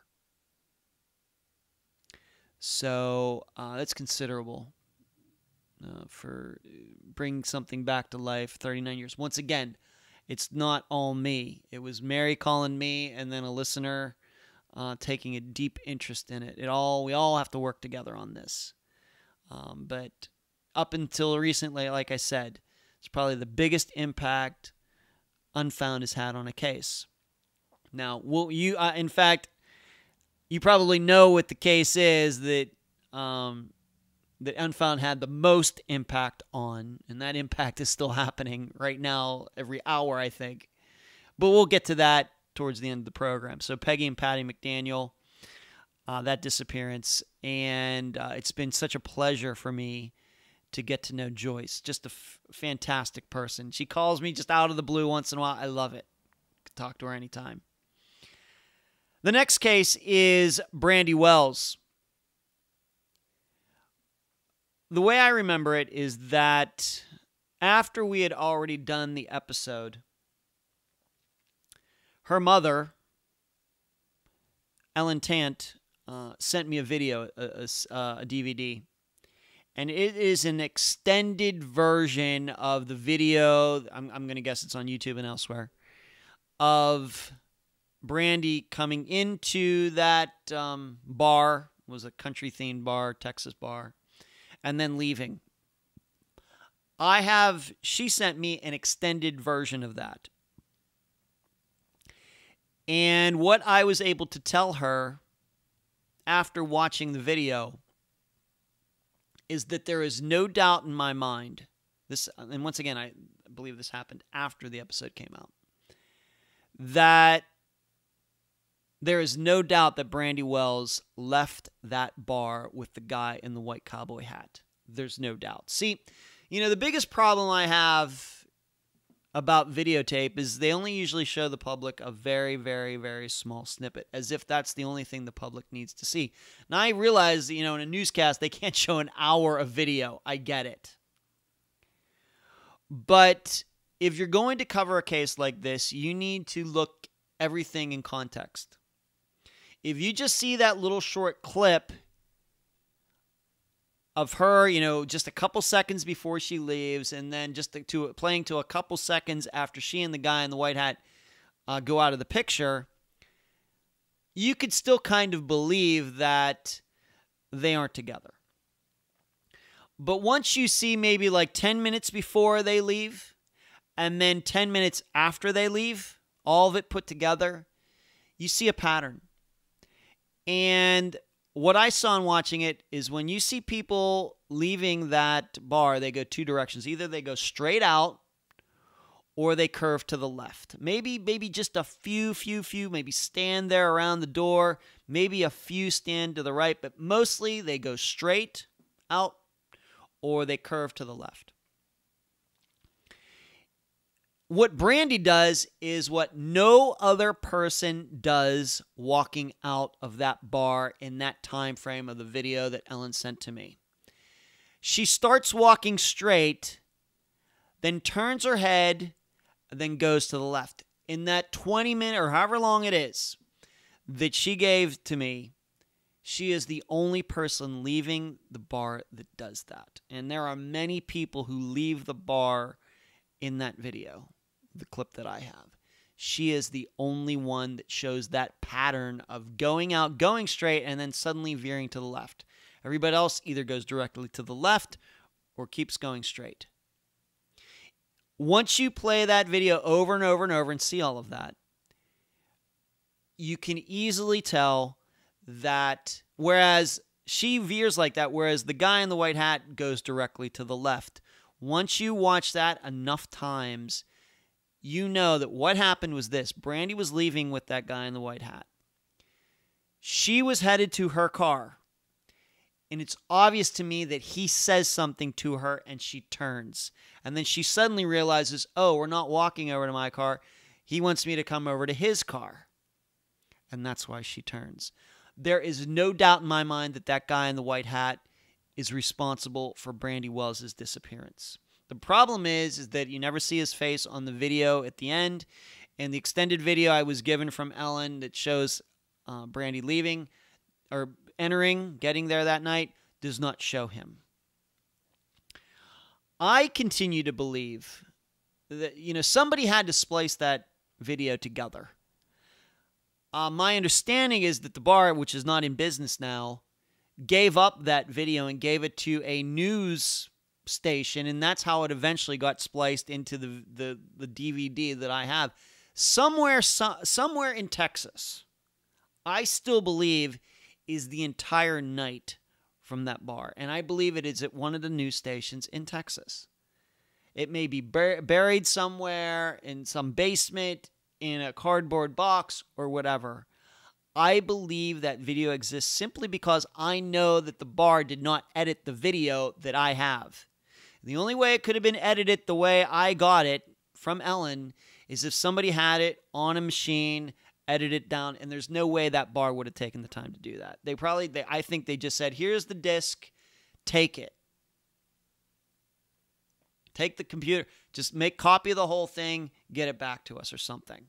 No way that they would have, there's no way the bar would have gone through the entire video looking for Brandy Wells, getting there and then leaving. There's no way they would have done that.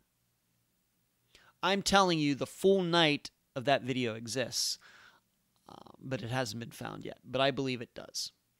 So that's the update. The update for that would be I got to watch the video, and even more than ever, guy in the white hat, if you ever see the video, did it. No doubt in my mind. Next, Cleshindra Hall had her mother, Laurel Hall, on the episode. What happened after that episode came out was, I really don't remember how long it was after that. This would have been getting now toward the end of April 2017 into May 2017. And I think that Cleshindra Hall started this was right around the time that Emily started working for me. She doesn't work for me. Frankly, she's a volunteer. I don't mind saying that she volunteers her time to do this for the program. But she takes cues from me about cases and what I think, about, should I contact this person? I give her advice on that. But I think this started a string of Arkansas cases. And that's when Emily came up. She's originally from Arkansas and takes a great interest in disappearances there, and that's how she came on board with Unfound.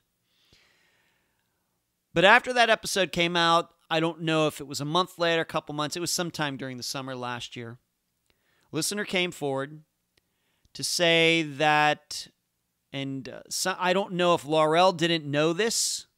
I didn't know this, but if you remember in that episode, we talk about Dr. Larry Amos and Cleshindra working for him, and then she left and she never made it home. And we talk about his wife, and we talk about how he has, at the time in 1994, it's hard to have to remember this parent's 20-some years old now. But he had a very young son at the time. I think I remember it as being 4 or 5 years old. Well, Dr. Larry Amos in 1994 was not a spring chicken. He wasn't like, if you have a 4-year-old, maybe you're going to be, if the guy maybe 30 years old, 35 years old. Well, he was much older than that. That should have been a clue to me. It just never occurred to me. And I thought, well, maybe Laurel would have brought that up, but I don't think she knew. Turns out that Dr. Larry Amos had an older son at the time, who in 1994 would have been about Cleshindra's age. It was a listener of mine that alerted me to this. And you should know his name is Omar with 2 R's, Omarr. And guess what? Yep, he has a criminal record. It's just, it's one of those things. This is one of those facts that pops up after the fact, and you think, man, how did I miss that? How did we miss that? And when I let Laurel know about this, I think even when I sent her the information, I think I might have even asked her, did you know this? I don't think that she did. I do not think that she knew that Dr. Larry Amos has an older son. It's funny, it's never come up. And so I gave her the information on that. And it's been about a year, it's probably over a year now since I gave her that information. I'm guessing it's gone nowhere. But I'm not sure. I don't know. I'm pretty sure that Omar was not living with his father at the time. He might have been living with his mother. I kind of thought, well, is it possible that Cleshindra and Omar ran into each other before, became friends? Maybe they were a thing. And was it he who offered to take her home that night? Pick her up, drive around the corner, maybe, It certainly doesn't help that he has a criminal record. I forget what the charge is on, but I'm sure all of you are going to look and find that now. Once again, Omar Amos, Omarr, and then last name Amos. So that's an update on that case. Just once again, just wish we could have talked about that in depth during the episode. I hate missing facts like that. That really bothers me, but that's the truth. Next case, Brandon Williams. I've gotten to know the guest from that episode, Stormy Dorsey, pretty well. I've not had a chance to meet her in person, but we end up talking once in a while through Messenger. And she actually sent me a refrigerator magnet, a picture of Brandon, one of the ways that they've been using to get the word out about his disappearance, and it's on my refrigerator right now. And you should also know that one of the listeners paid for a book that I sent to Stormy. Must have been maybe the beginning of this year. In Brandon's case, after the fact, as Stormy was going through all of the information, she found a phone number. And if you'll remember, Brandon was on his way on the Greyhound bus from Salt Lake City to Key West. He was going back down there to live with his boyfriend, whose name was Larry Green. And Larry Green claims that when Brandon got to Nashville, he got off the bus and used a phone to call him in Key West to tell him when he was going to be there, when to pick him up. Well, at some point after Brandon disappeared, Larry actually told Stormy what the number was. It's pretty helpful piece of information. And she gave it to me, and I was able to track it down. And would you believe that at one time that number was being used at a building in Nashville, Tennessee that I would say is just a couple blocks from where the Greyhound bus station is? That's true. And I was able to figure out who had that phone number at this law firm. Now, the problem is this. This is where it gets interesting. That the lawyer who had that number was assigned to his office, but he wasn't there anymore. And in fact, Stormy got to talk to him, and I got to talk to him. And I believe the guy. I'm not going to give you his name, but seems like a fine, upstanding person. And he says, I don't even remember that phone number, but if I were, the phone number was attached to his office in some way. But then what I found out is that, and plus, he didn't even live in Nashville, Tennessee when the disappearance happened. So he ended up giving Stormy the name of a woman who was another lawyer who also worked in the same building. She might know something. And Stormy passed it along to me, and I finally got a hold of her. Had a good conversation with her.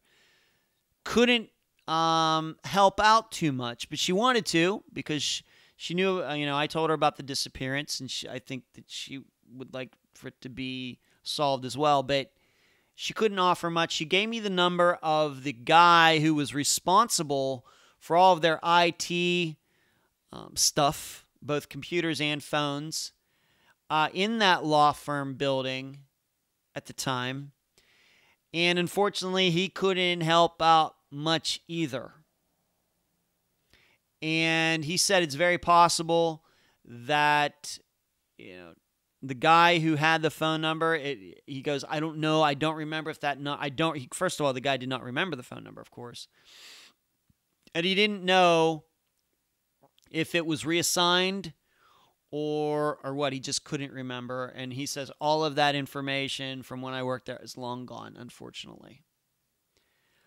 But I should say that that guy's name is Charles Green, not Larry Green. I just saw that in my notes here. His name is Charles Green. And I have actually called that phone number. It is a spam phone number now. It does. Now, the other part about this is really, it's hard to understand if this was the number that Brandon actually called from, is that Brandon was in Nashville, Tennessee on a Saturday, into a Saturday evening. That's when the bus got there. Now, how could he have called from a number that was assigned to a law firm when surely a law firm would not be open on a Saturday night? Don't know. I still don't have an answer to that. As I sit here on July 8th, 2018, I don't have an answer for you. So, there's been suspicions that maybe, he did make it down the whole way down to Key West and Charles Green did something to him. But, Charles gave out this phone number. I mean, what did he do? Did he just happen to pick out a number that was actually assigned to a law firm that was just down the street from the Greyhound bus station? That's a little bit of a stretch to me. A little bit of a stretch. So I don't know what to think. Now, even more recently, and Stormy knows this because I told her, I was reading an article. There was a writer recently who died, and he once did a story about, for an article, he rode a Greyhound bus cross-country just to see what it was like. And it's considered one of the best articles that he's ever written. And in it, he did detail that Greyhound buses are a great way to get drugs if you're into drugs. And unfortunately, Brandon Williams did have a drug history. And I'm wondering if maybe he did buy some drugs on the Greyhound bus and left the station, went somewhere to do them, and overdosed or something. That kind of brought that back into focus when I read that article. So since then, once again, we have this phone number that Charles Green claims Brandon called from. We've not yet been able to. It's very much like the most recent Amanda Fravel case where you have a phone number, and I haven't been able to exactly track that one down yet either, but I'll get to that case when we get to it. So that's Brandon Williams' case, and you should also know that Stormy has been had a couple conversations with Kenneth Maines from ASOC as well. I'm hoping they want to get involved in Brandon Williams' disappearance because I think it is one that can be solved. The next case, now we're getting toward summer 2017. Man, it seems like I just covered this case yesterday. Craig Freer. It's probably one of the, I don't like to necessarily give cases superlatives or anything like that, but it is surely toward the top of one of those stumper cases that all he had to do was walk from where he was at that girl's apartment back to his place, and somewhere in there, something happened. Two notable things have happened since Craig disappeared. I think maybe Unfound had to do something at least with one of them. First of all, Craig's father has died.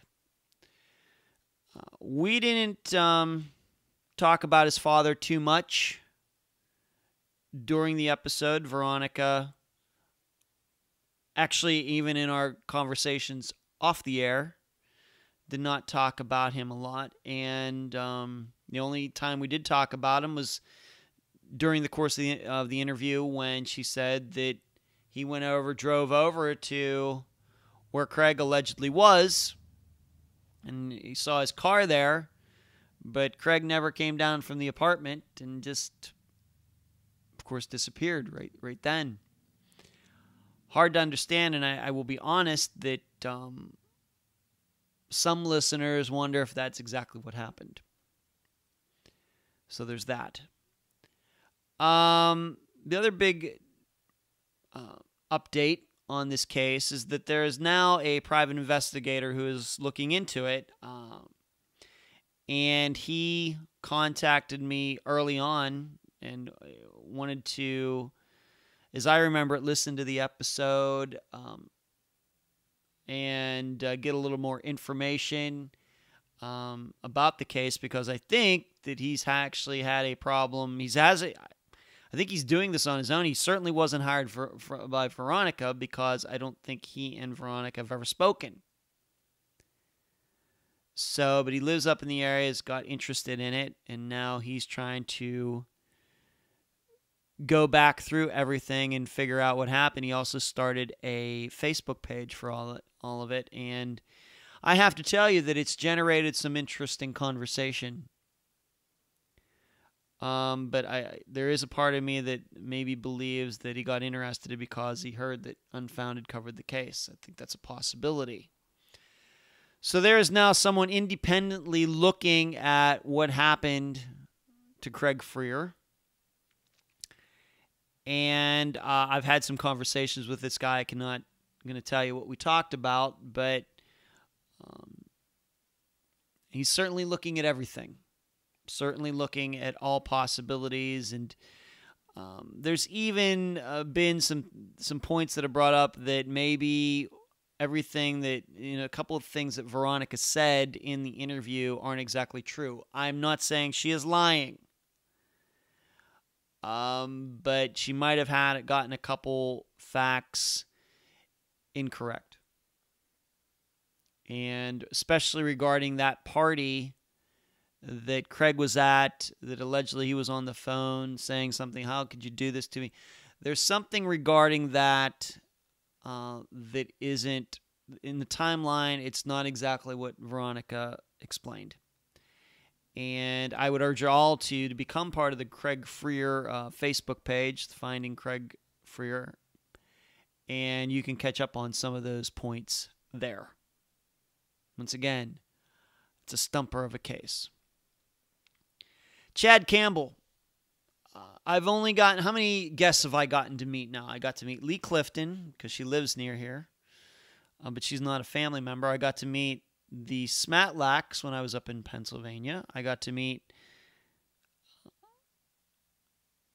Joyce Rivatuzo in Tallahassee back in December. I've already told you about that. The other guest that I've gotten to meet is Lisa Kassoon, the sister of Chip Campbell. She and I, and her husband and her sister, she has two sisters named Donna. I'm not going to get into that in this episode. But one of her sisters named Donna has also been there, and we've had a nice time. They come down here, and we get together at this pizza place. Well, we get pizza. It's not exactly a pizza place, but we always get pizza when we go there. And we just talk. We talk about... And there's just some things about this case I can't talk about right now. There's been a lot of things that have happened since. The one point I can't talk about is that Tanya, Chip's former roommate, and a woman that, I don't know, Chip was interested in being, her boyfriend, but she was into drugs. And once again, you listen to the episode, she's talked about it a lot. After the episode aired, she was found.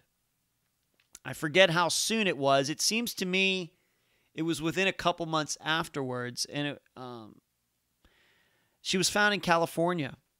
And one of the listeners, a listener in Australia of all places, was able to track her down using the multiple Facebook pages, Facebook accounts that Tanya was using. And so then I know it would be the sheriffs, the marshals showed up, being that she's wanted on felonies here in Florida. Nothing having to do with Chip's disappearance, though. And they got her, and she is now back here in Florida, and she is behind bars. I don't know exactly what is going on with her case right now. I know that Chip's family was hoping that she might reveal something to get lesser time, but to my knowledge, as I am recording this, I have no knowledge if she's done that or not. But you should have seen the picture of her when they did find her in California. You never would have recognized her. considering the pictures that I had at the time that the episode came out, looked nothing like them. I mean, she is a total meth head. It's actually a little bit disgusting. Actually, really a little bit disgusting. She's quite a bit younger than I am, but she probably looked 20 years older. It was just, I could have passed her on the street the day that episode came out, and I wouldn't have recognized her. So she's now behind bars back here in Florida and has been like that for a while. But Lisa has been, she's been working. She's been talking to people, and some things have come out. She has a couple more names, but that's really all I can say. I just can't tell you any more than that. That is a relatively new case, so I'm hopeful that it's going to get solved. But as you know by now, these, I guess you'd call them drug cases, where we believe that drugs are probably a part of the disappearance. They're so difficult. You can't believe anybody. Everybody's mind is fried. They misremember things. Addicts are liars. They're just so tough. So tough. So, I'm hopeful. This is a disappearance that happened in 2016, so it's just over 2 years old. I'm hoping it can get solved, but I just think when drugs are involved, it definitely lengthens the amount of time it takes to solve one of these kinds of cases. We'll just have to see. But that was Chip Campbell's disappearance. The next case I want to talk about is the disappearance of April Pitzer. This was a controversial case because I had some very pointed things. I told you earlier in this episode that I was going to be talking about disappeared. And this is where I do that. Disappeared really, really messed up this episode that they did. Now, I will be honest with you. Gloria, her mother, who was the guest, I was not entirely thrilled about how I called out Disappeared after the interview in that episode. I'll be honest with you.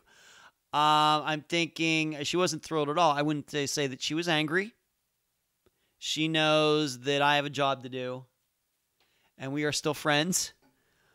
But that was probably...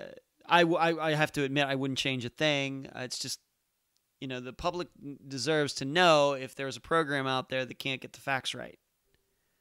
And that was an episode where they didn't. And I felt I had to make known, because that Disappeared episode is going to continue to play forever. Even if April is found, it's still going to play. And I want people to know the next time they watch it that they are watching... what they're watching isn't 100% true. And in fact, they interviewed a couple men in there that they portray as friends, and they were not friends of April. In fact, there are two suspects in her disappearance. Gloria has kind of fallen off the map a little bit. I haven't been able to contact her. I think she's been going through a lot of health issues and other things. But before she kind of went out of sight, she claimed that she now knows where April is. Where that is, I have no idea. She has not told me. And even if she told me, I don't know if she'd allow me to tell all of you. All I can tell you is I don't know. But months ago, when she was talking about this, until she kind of seemed to fall off of social media, I've not tried to call her or anything. She was talking about this. The other issue that transpired was earlier this year, or no, last year after Unfound's episode came out, there was a YouTube channel called, what's it called? We Explore, that covered April's disappearance. To my knowledge, that channel had never covered a disappearance before in its existence. But this guy who does this ended up going down to the area where April allegedly disappeared, and he was poking around, and he sensationalized the entire. He obviously did it just to get viewers. Saying, well, there's something suspicious over here, and then look at this down here, and we're putting our camera down. You know, look at all these. You can watch it for yourself. The truth is this: there's no truth to any of it. It was just done for effect. April Pitzer's disappearance is still unsolved. No matter what that guy said he saw and, tried to portray it like he found things that other people had missed, sensationalized it. He also ended up doing that. Once again, I don't know if it was coincidental. This guy does live in Las Vegas. I don't know his name. But he also did an episode on Tyler Stice's disappearance. And to my knowledge, he has not done any of Unfound's disappearances since then. Maybe because, once again, he lives in Las Vegas. He can drive down to California for the April Pitzer case, and then all he has to do is drive down to Kingman, which is only an hour and a half, to go to the site where Tyler Stice disappeared. Neither of those episodes should be taken seriously. There's quite a bit of, I wouldn't say there's quite a bit of fiction in them, but they certainly portray things not as they are. If you didn't know anything else about April Pitzer's case, and you just happened upon the April Pitzer video that this guy did, that you would get the idea that this disappearance, you can't understand why it's never been solved, and it should be disappeared right at that second. That's the idea that you would get. And we know that's not the case. We know this is a very complex disappearance that people have looked into. Gloria's been out there many times talking to people, and it's still unsolved. There are probably a couple other things that I could say about that case, but a couple updates, but I don't know if I have Gloria's permission to do that because I haven't talked to her in a while. So we'll just leave it at that. It does seem, though, that since Unfound did the disappearance, a lot more people have looked into whether Mr. Wilkinson actually did die in that plane crash. And I will admit that I've had some people contact me to tell me that it's very possible that he didn't. I don't know what to think at this point. But I do believe that he had something to do with April Pitzer's disappearance. At least he knew, if he is deceased now, he knew what happened if he didn't do it himself. And hopefully with that case, as with all of these cases and the ones that aren't getting mentioned in this episode, if there are any more updates down the road, I will give you them. The next case, I really debated whether I was going to put this one on the list. All I can tell you is that there are things happening in the Jennifer Wilkerson case. All I can say. If this is not a case that I would say is dead or cold or anything like that. Just some things have popped up. And I think I can go on the record on is that I was actually in contact with a woman whose boyfriend said that he had run into somebody back at the time that might have had something to do with the disappearance, and I had sent her to show him a couple pictures, and unfortunately this guy died of some disease. I don't know if it's cancer or whatever. This guy actually died. But before he died, he looked at those pictures and said that neither of the people, the guys, is the guy that he was thinking of. Other than that, I can't say any more. But I can tell you that, in a way, Jennifer Wilkerson's disappearance was also a big deal for Unfound because of a connection that I made through that case. A person who has become a very trusted confidant of mine and can give me a lot of the insight, info on law enforcement in the state of Texas, which has been very helpful recently, speaking of which. And this person, I talk to this person, I don't know, maybe once every few weeks about what's going on. So, and I ended up meeting this person, not in person, but I found out about this person during the Jennifer Wilkerson case. Next, Laura Bible and Ashley Freeman. This is the only case that we can say is at least 50% solved. It's the only case that Unfound has covered where we now know who did it, although Laura Bible and Ashley Freeman's remains have still not been found.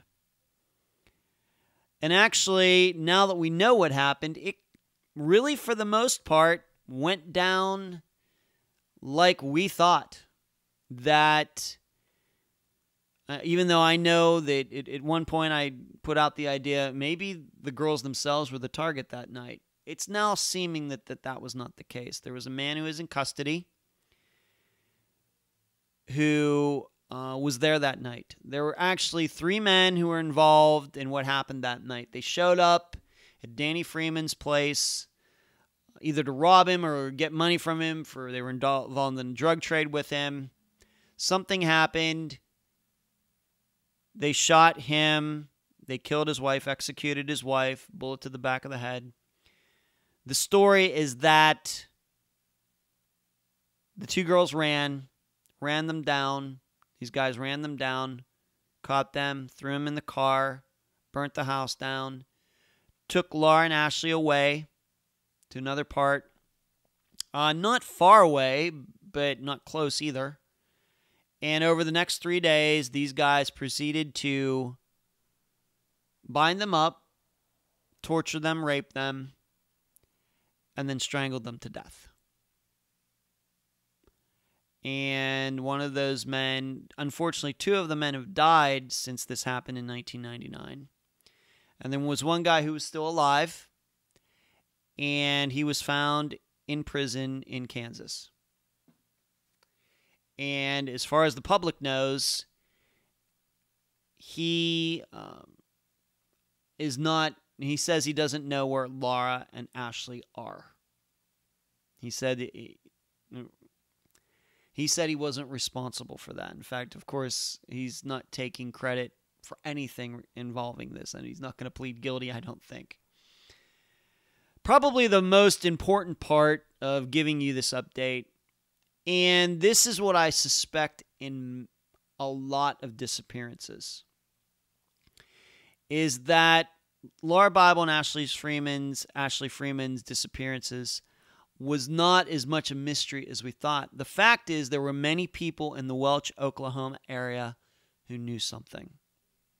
These men had taken picture of Laura Bible and Ashley Freeman while they were tied up and showed these pictures to their girlfriends and friends. And nobody ever said anything. Now, the kicker on top of that is that this case should have been probably solved within a couple days. And remember, I mentioned back to the Teresa Butler case where we find out all these years later that the cops found her camera just a couple days after she disappeared. Well, a piece of information that the public didn't know in the Laura Bible and Ashley Freeman disappearance is that the next day, the cops found an insurance card for a car out on the road by the Freeman residence. Of course, at that point, it had been burned down. The police tracked down the owner of the car, had her name on it, and they asked her, how did your insurance card get over by the Freeman residence? She goes, you know what? I have no idea. My boyfriend was driving the car. He might have been out that way. Maybe it blew out the window. I don't know. Well, this woman's boyfriend actually was one of the 3 men who did that night. Murdered all 4 of these people. That's how close the cops were just a couple days after this disappearance. And they missed it. And this case went unsolved for 19 years. Over 18 years. Almost 19 years. Pretty crazy, right? Pretty crazy. I could not believe it. But that was a piece of information the police have had the whole time. The public never knew about it. At least, I mean, and after this came out, I looked all over the internet to try to find if anybody ever wrote about that. On Reddit, on WebSleuth, all these places where, the theorizing and things tend to get a little out of hand. Nothing. So this is why I continue to remind all of you is just because there's a lot of information out there about disappearances doesn't mean all of the information is out there. And the police are under no obligation to tell us everything. But it certainly, in releasing of that information, certainly doesn't make them look very smart. And I think, I read a timeline of when they started looking at their disappearances more closely again, and I think it coincided with, did a sheriff move out or retire or somebody new came in, and they happened to find a box of information about these disappearances that I don't think had been looked at in years, and it was in there that they found this piece of information about the insurance card. The police had the information. But they were that close. They were to the girlfriend of one of the guys that did this. And it should be known, this is one of the girlfriends who knew what did happen. It's hard to believe. It's just hard to believe that the police didn't pick up on this and didn't take it a step further. Oh, your boyfriend, well, where is he? Can we talk to him? Where were you then? I think that the connection between this guy and Danny Freeman would have been easy to make. Didn't happen. It's very sad. Troy Galloway. I still talk to his mother, Nancy, once in a while. And she posted on the Troy Galloway page just a couple days ago that she had a recent meeting with the detective who is responsible for the case. I don't know how much came out of that. I only know what I read on the page, so you know as much as I do. But it is good that she is getting meetings like this, and I would urge all of my guests to never go into a meeting like that cold. Make sure you have questions typed up before you get there, because once you get there, you're going to have like 100 different things in your head, and maybe you won't say any of them. It's better to have them typed or written out beforehand. The update that I have on this case, besides her having this recent conversation, is that I had a situation in Troy's case very much like the James Walker case, but in this case it was a friend of Kelsey's, Troy's wife, who contacted me. This was more recently. This maybe was a month ago, maybe. And this episode came out, when was it? October of 2017. So about 9 months ago. A friend of Kelsey's wrote me, and I don't think that she was too pleased. It was a very long email. It did not have the nasty tone that Ronald Adams did, but she said, you didn't bring this up. And it was, I think in the end, it was obvious to me that she did not listen to the episode, the points that she was making. The truth is, we talked about the problems that Troy had before he disappeared. We talked about him being in the Marines and what happened there. We talked about the drug issues that he had. As I remember, we did talk about Troy and money and what he had done that day before he disappeared. And she brought it up, and just kind of obvious to me that if she did listen to it, she wasn't listening. You didn't bring up about this and you didn't bring up about that. And I'm thinking, well, maybe not all of it, but like 95% of it, of what you're commenting there. So I wrote her back and told her that. I never accused her of not listening to it. I didn't say, like, how dare you write me without even listening to the episode. I didn't say that. I told her, yes, we did cover those things. And it was a fairly long email. And as I remember it, then she wrote me back. And what I just was not going to get into a long conversation or argument with her. Just was not going to do that.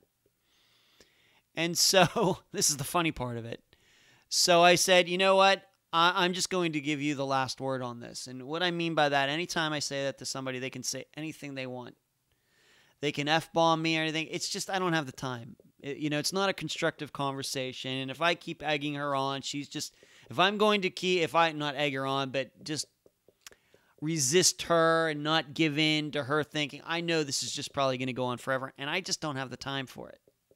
It's not constructive. So I just say, okay, I'm just going to give you the last word. Just say whatever you got to say, and I'm not going to reply. And I do that. I'm pretty good. No matter what somebody says, I'm pretty good at just letting it go. When I decide it needs to get to that point. So she had an opportunity to say anything that she could to me. F-bomb me, anything. She said 3 words. You're a joke. I'm not kidding. That is the truth. And I don't know. No other of Kelsey's friends have contacted me. I know that Nancy and Kelsey I don't think have a very good relationship for obvious reasons, and But that's what happened in that case. And like I said, it was about a month ago, maybe longer than that it happened. And that's really, I think, the only 2 messages that I've gotten trying to defend a suspect. Given how many suspects we've called out on Unfound, I would think it would be more, especially given the size of the audience and the way people talk. I would have thought I would have gotten more by this time. That we haven't gotten more kind of tells me that we're on the right track. That there may be tons and tons of people who think exactly like I do or think exactly like you do. And so there's nobody to defend these people. But once in a while, you get like the son of a suspect or friend. You should know. I mean, on top of that, I told this friend, if Kelsey wants to talk to me about Troy's disappearance, if she has something to say, she could contact me.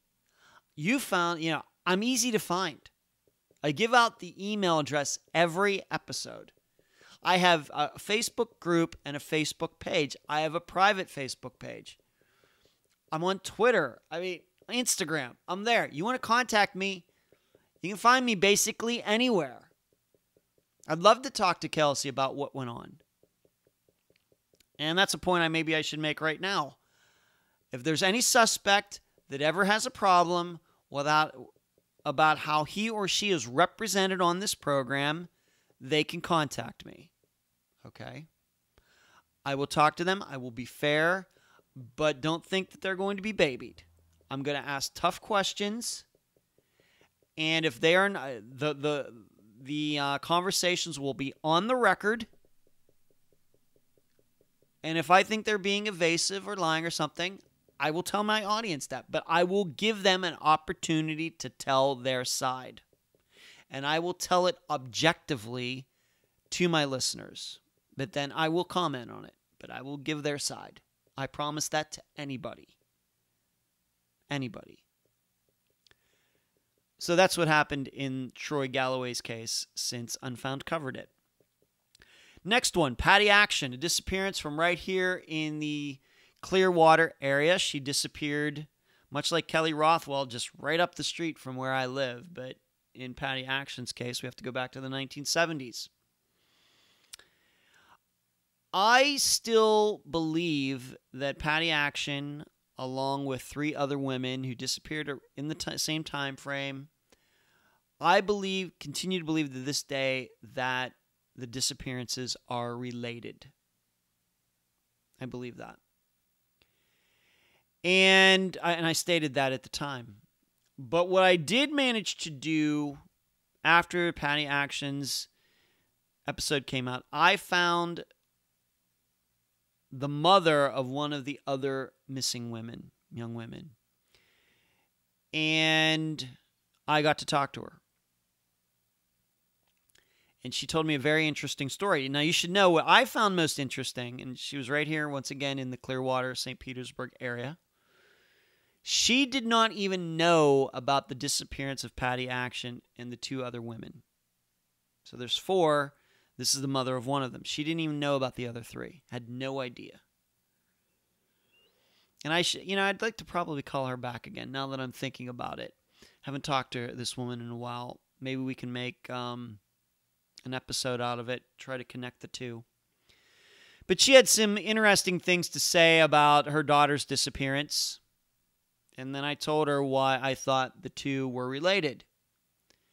Because if you remember, Patty Action walked out of that hotel and then her car was found somewhere else. Well, the woman I was talking to, her daughter's car was found across the street from where Patty Action disappeared. Yes, really. And so hard to believe that's a coincidence. Maybe it is. But she had some interesting things to say about her daughter's disappearance. Her daughter was working at a furniture store during the day. And then I think it was her brother showed up to say hi to her. She was gone. Her car was gone. And there was something knocked over. Just didn't really look like a violent scene or anything, but you could tell, well, maybe something happened here. It was kind of weird. And then her car was found later, and that's another unsolved disappearance in Pinellas County where I live. So I hope one of these days to have more time to try to connect all these disappearances, but the program must go on for the cases that I cover every week. So I still believe that Patty Action's disappearance is connected to the disappearance of these 3 other women, and I got to talk to the mother of one of these other missing women. And that was a very insightful conversation. I'm not at liberty to discuss that, but she did tell me some interesting things. Some guys that her daughter was involved with at the time, friends with. But I'm just going to leave it at that. And you can find out who those other women are by doing a little search on your own. Let's just put it that way. I don't want to put too much out there about it. But if you do a little searching around, you can find out who the other 3 women are.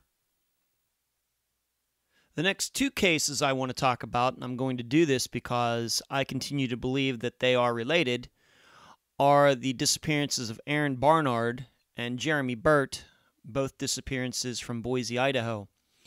If you will remember, and those are the 2 cases we started 2018 with. For Aaron's disappearance, I spoke with his mother, Vicky. And then the next week, for Jeremy Burt's disappearance, I spoke to a private investigator for the Burt family, Marky Davis. I've talked to both of those women since those episodes came out. And the 2 of them actually got together, I'm going to say maybe sometime in February, March, and I don't think I'm speaking out of school on this.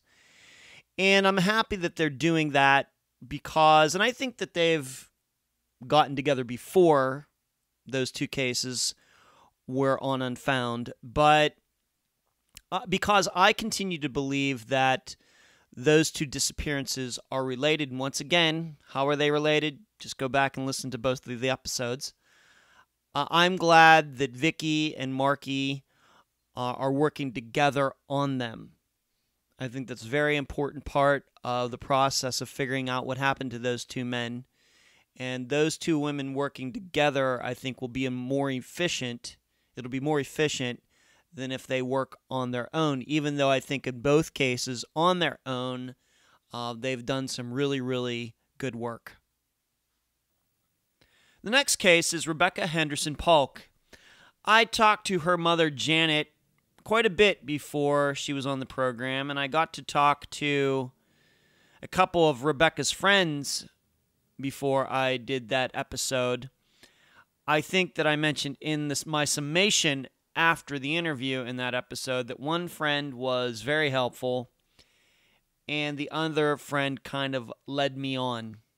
And I finally figured it out. Unfortunately, it took me about an hour to figure it all out.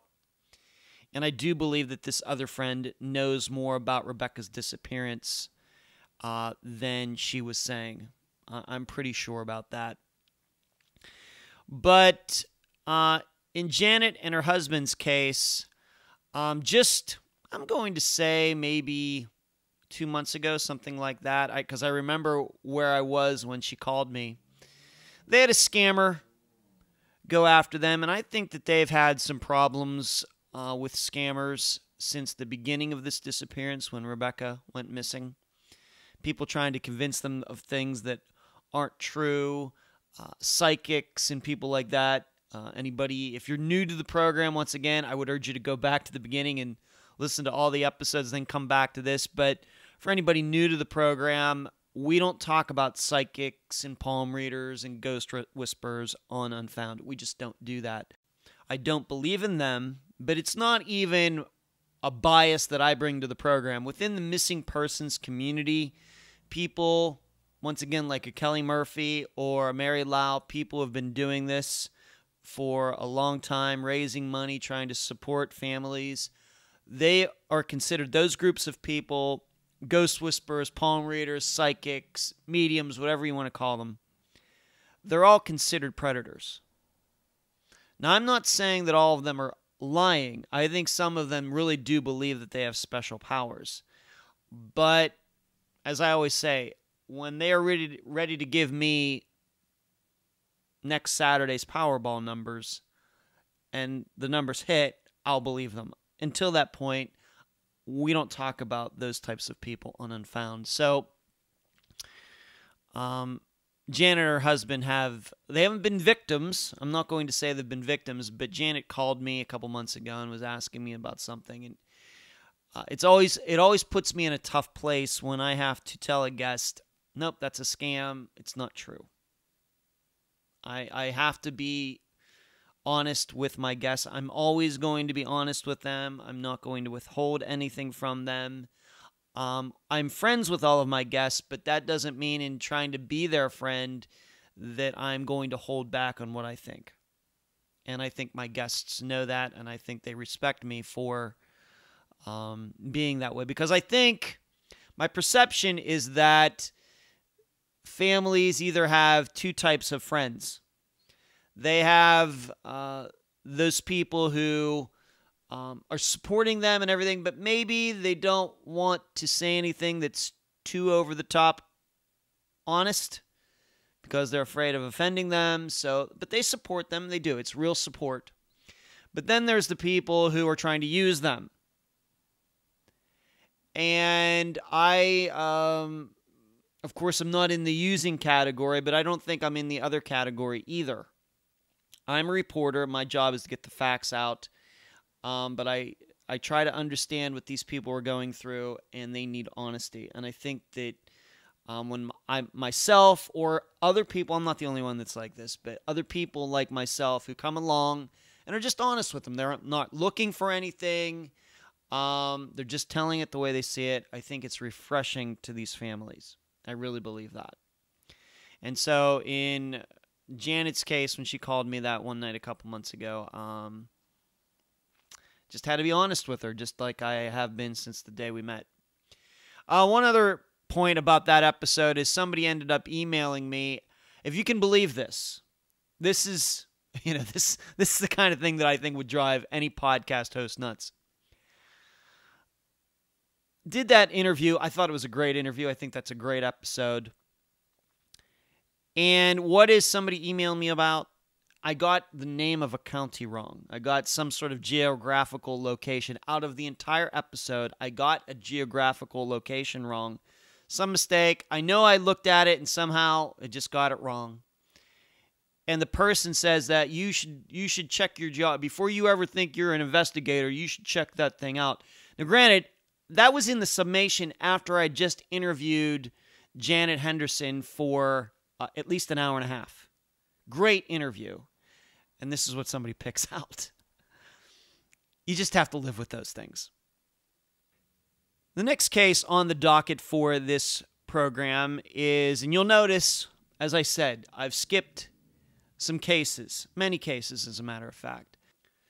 I want to reiterate that just because an episode is left out, you should not infer anything from that.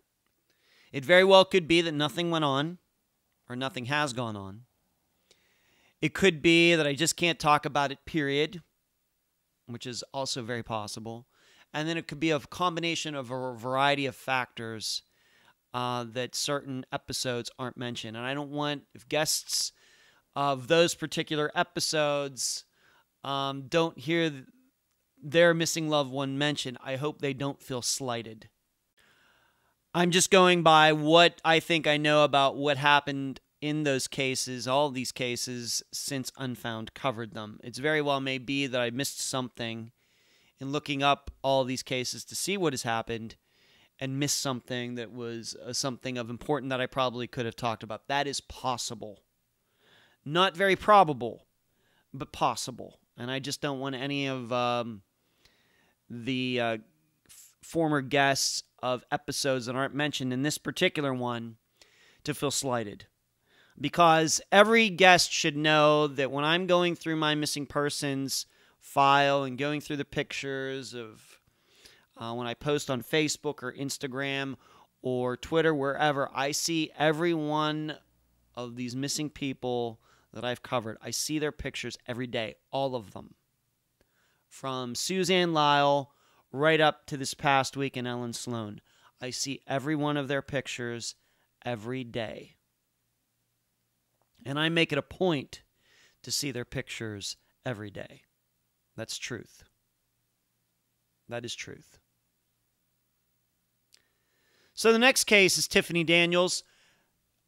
Not much I can say except to say that there are things going on.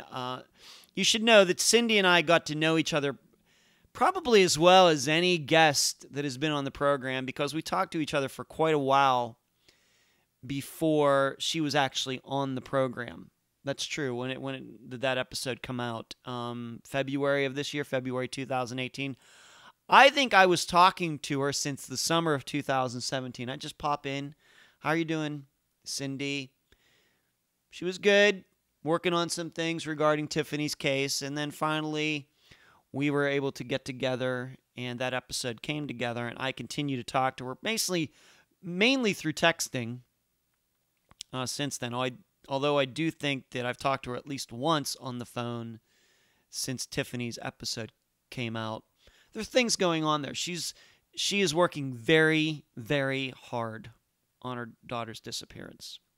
And so she keeps me informed. Just nothing I can talk about right at this second. The next one is Nicholas Masucci. Fran, there are no updates of the case, but with Fran Masucci, she is a go-getter, as I think you could kind of tell on that episode. Very energetic, very outgoing, very determined, very focused, very disgusted with the current situation of missing persons cases in the United States. So she's trying to do a lot. I think that she's a private business owner, so that gets in the way a little bit of how much she can do, but it seems to me that she's busier during the summer, and then maybe business tails off into the fall. And in fact, I just got an email from her recently, because I had emailed her about some information. And she's working very hard. And I think that she and actually Mary Lau got to meet at the New York Missing Persons Day back in April. And I don't think that Mary Lau and Fran Masucci knew each other before I introduced them. And so they met in person at the New York State Missing Persons Day.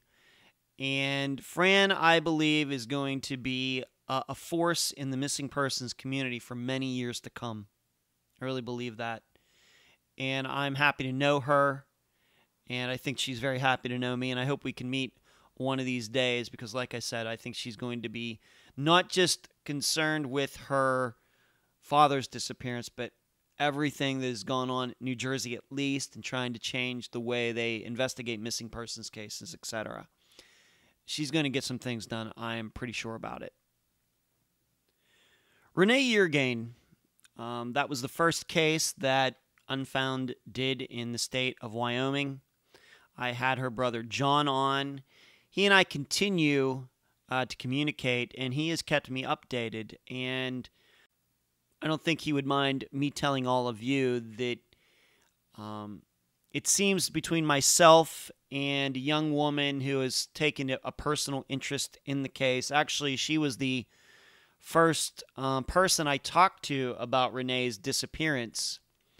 And I thought that she and I would do the interview, and then we worked it out that John would do the interview, and I think that was a great choice. I think she would have been fine too, but John being on the program, being Renee's brother, I think added something to the episode. But he has thanked myself and this young woman for putting the case in the public arena. And he thinks because of the coverage that Unfound gave Renee's case, they are now doing new searches for Renee's remains. Of course, he believes that her fiancé murdered her. I'm inclined to believe that as well. I do not believe that she ran away. I think it was made to look like that, but I don't believe it. And now there are new searches going on some land, and there are dogs being used. And so there's a new, renewed focus on finding her. And John will tell you that it was Unfound along with this young woman. I'm not going to mention her name. I don't know if she would want her name mentioned, so I'm going to just keep it off the record. That he gives us the credit for making that happen.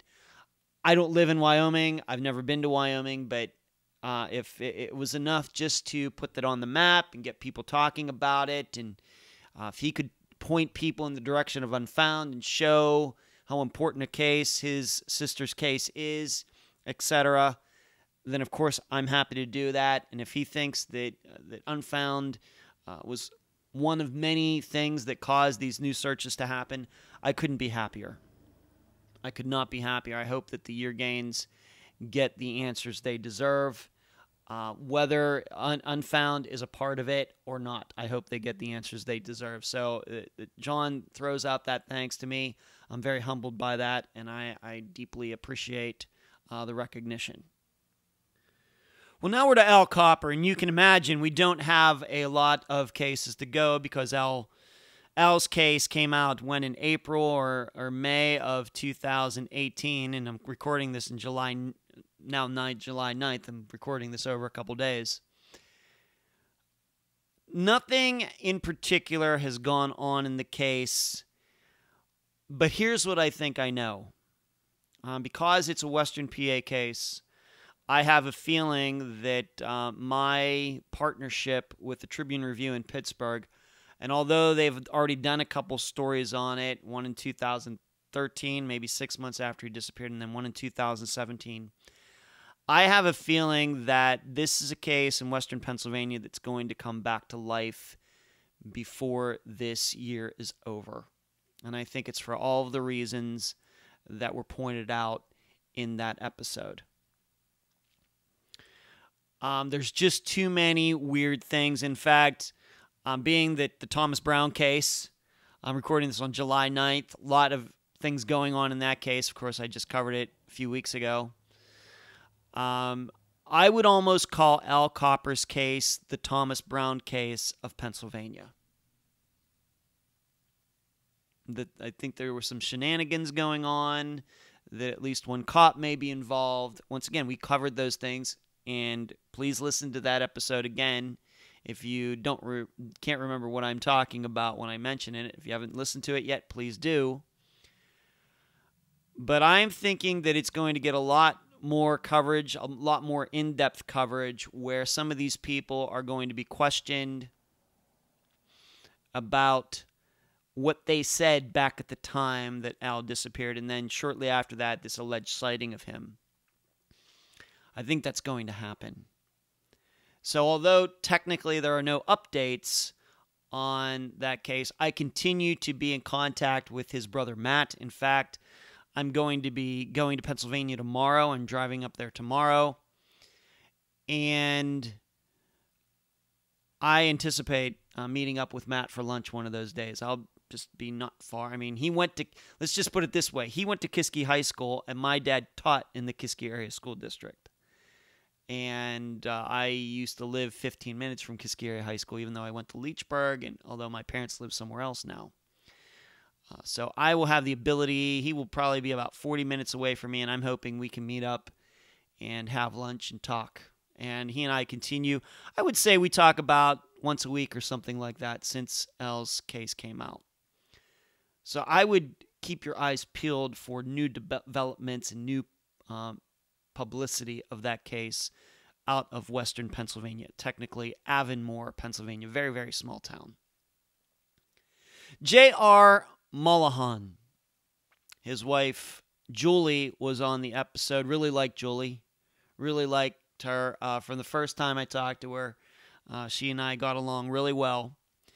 Probably the main point I'd like to make about that episode is that a listener, after the episode came out, clarified how Virginia tolls work.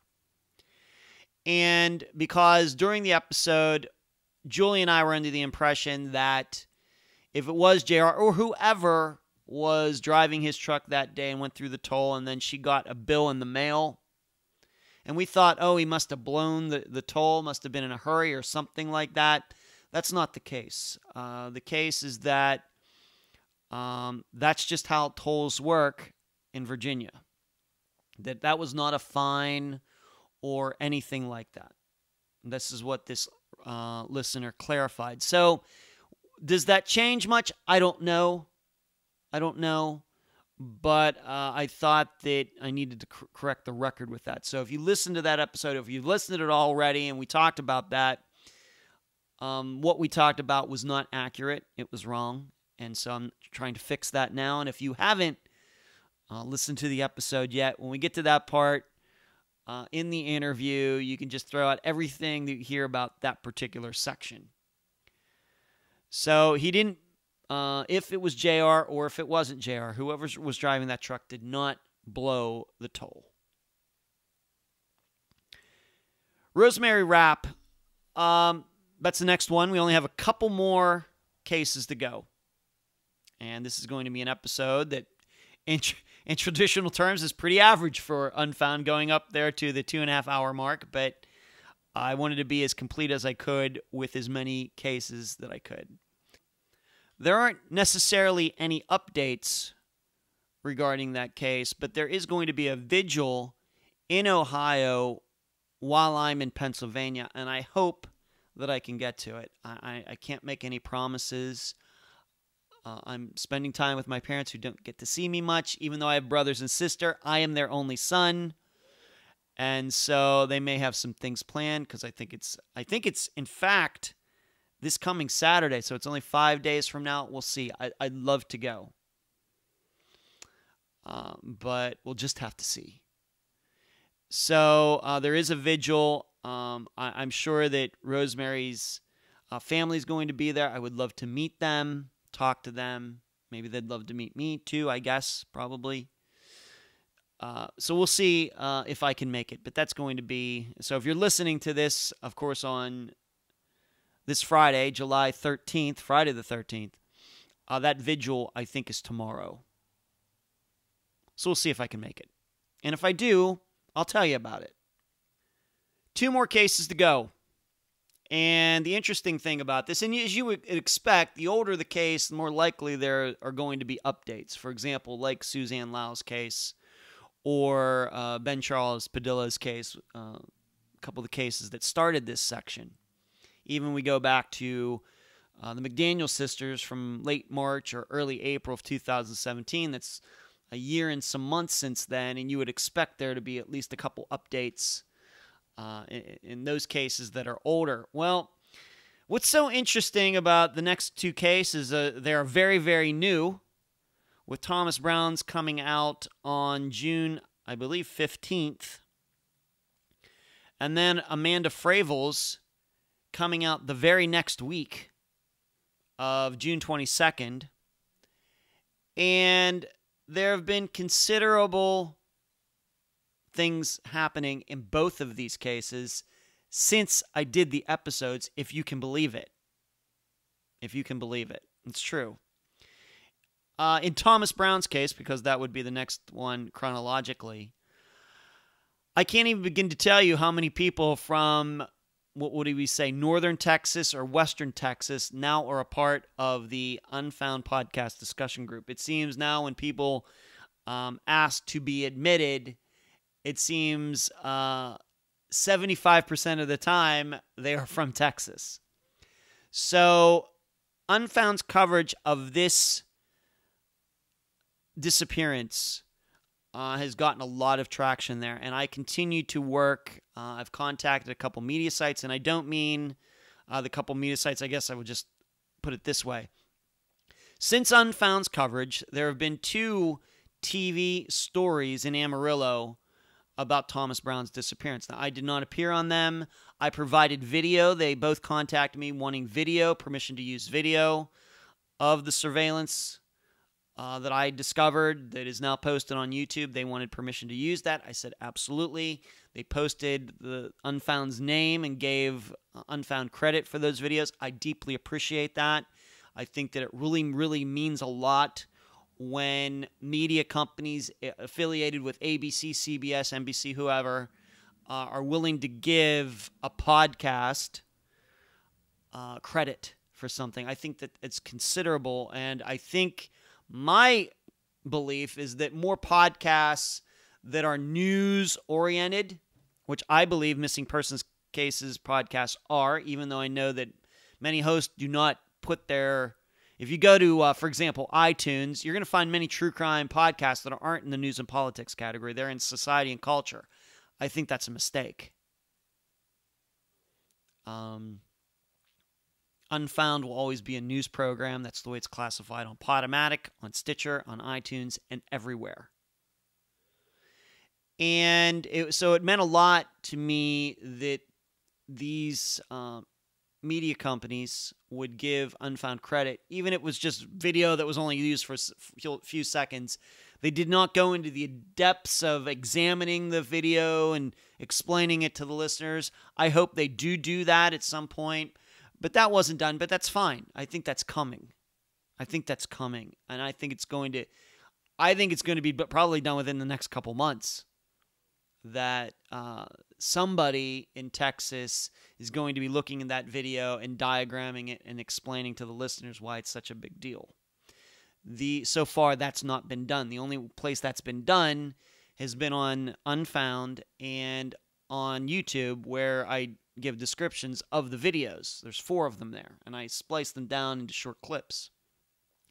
The private investigator, Phil Klein, and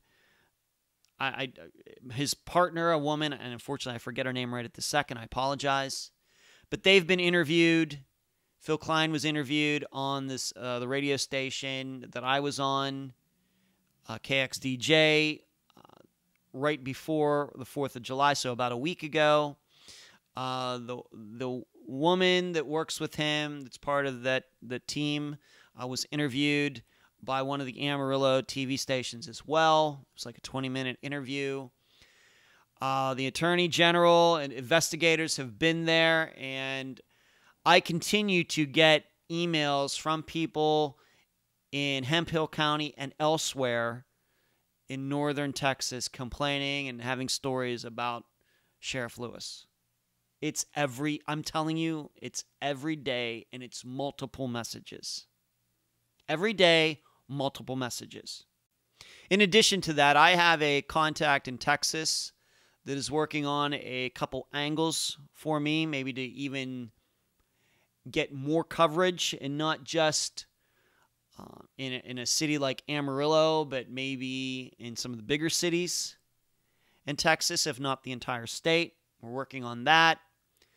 And I informed Penny, I can't talk about that. I don't feel comfortable talking about that right at this second. But Penny surely knows everything that I've been doing. She knows who I've been talking to.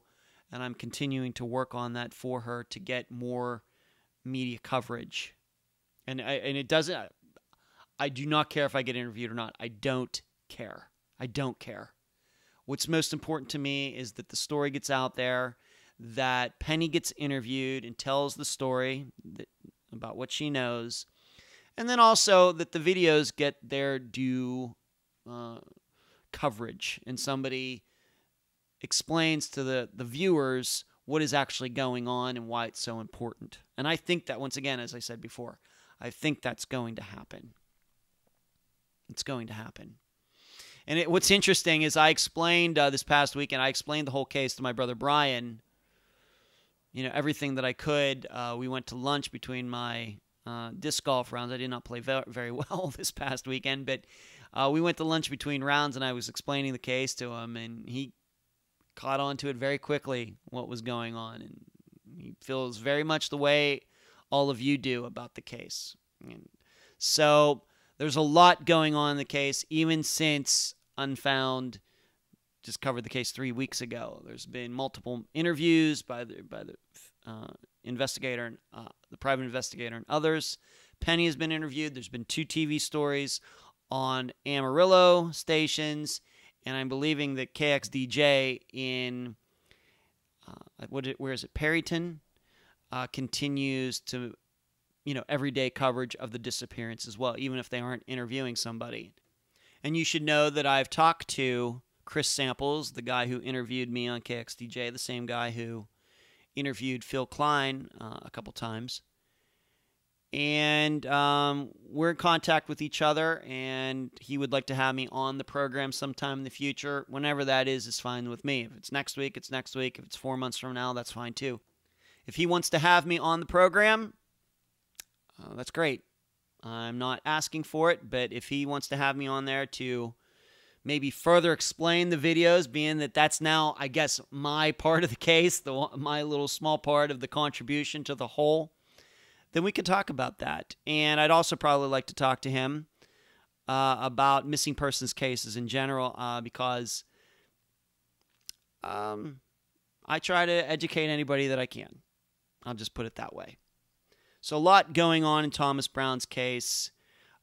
The downloads for Unfound are up. I mean, they've been going up. They go up every month anyway.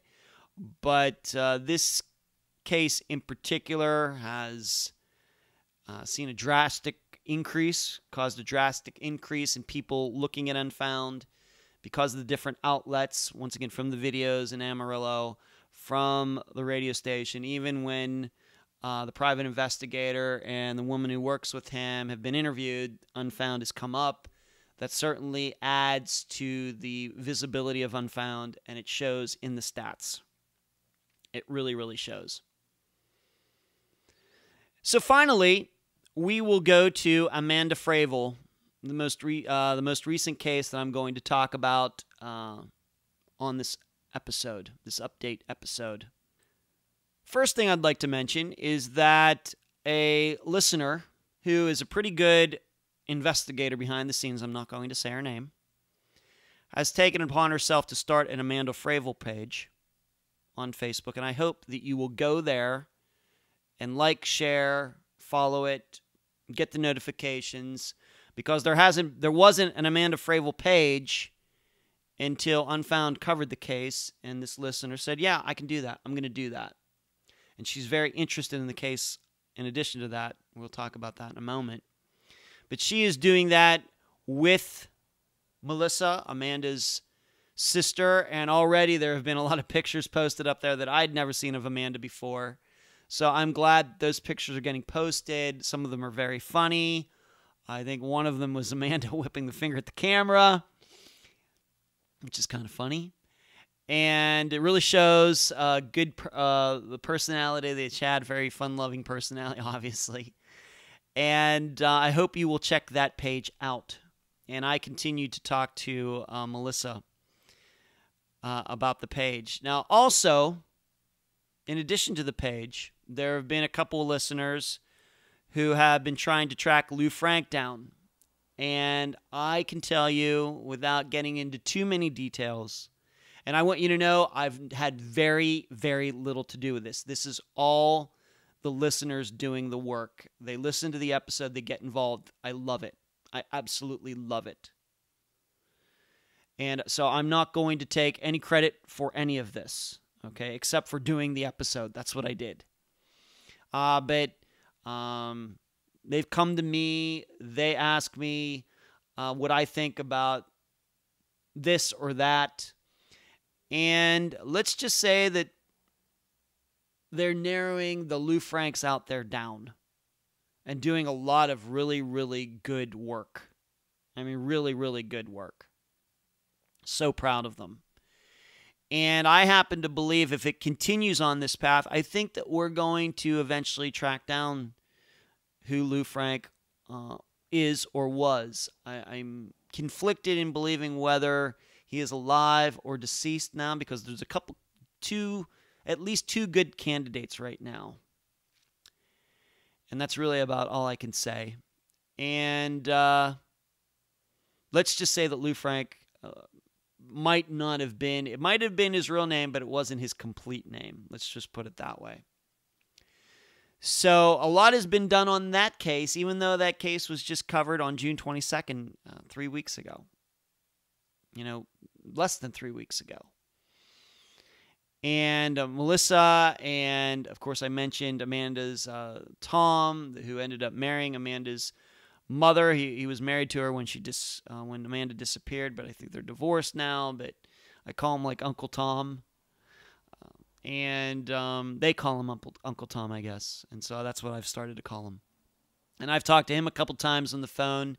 Melissa and he are fully aware of what's going on. They are 100% aware.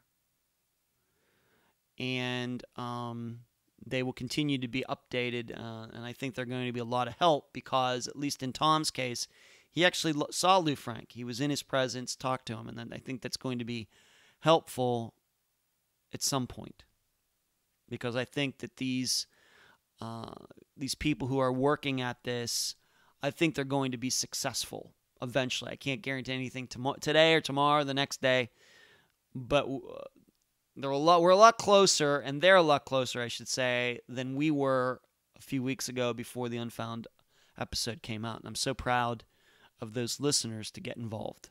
Just doing such great work. And once again, I'm not taking credit for any of it. And should Lou Frank be found, the right guy, even if it doesn't necessarily lead to all the answers that we want, I think from there we may have to go in a couple different directions. But as far as all that, I'm going to continue to give them all the credit, and I don't mind doing so. I was going to finish with Amanda Fravel, but in talking about Amanda Fravel, I think that I have to mention Julie Early's case, because something similar is going on there, at least with a Facebook page. Julie Early's disappearance did not have a Facebook page. And because of Unfound's coverage, once again, another listener has decided to start a page, once again, working, I hope she is, working with Kim Willie to make that happen. And getting pictures posted up, and we know how starting a page like that can raise the profile of a disappearance a lot faster than many things can. So I'm happy to say that because of Unfound's coverage, listeners come forward and said, yeah, I can do that. I can do that. Love to do that for Kim and Julie's family. So that's happening. So that's an update on that case. I don't have it on my list, but then I said, oh yeah, I need to include that. So that's exciting. Once again, it's just something simple as that. You never know where it can go. And it's not a solution to the case. Of course, in that case, that doesn't mean that Julie Early's husband is going to come forward. Craig is going to suddenly come forward and confess or anything like that. But it's something. and it's better than nothing. And, with an Unfound page, you can do so much with it. You can market it, you can promote it, and that's a lot of times frankly, how local media companies, local TV stations, newspapers, whatever, that's how they find disappearances to talk about. They go to Facebook and see if there are any pages for disappearances in their area. That's how it happens. I know that for a fact. So I'm really happy that a listener got involved in Julie Early's case as well. So happy. And that is the end of the updates, and I'm going to have a little bit of a summation here in a moment.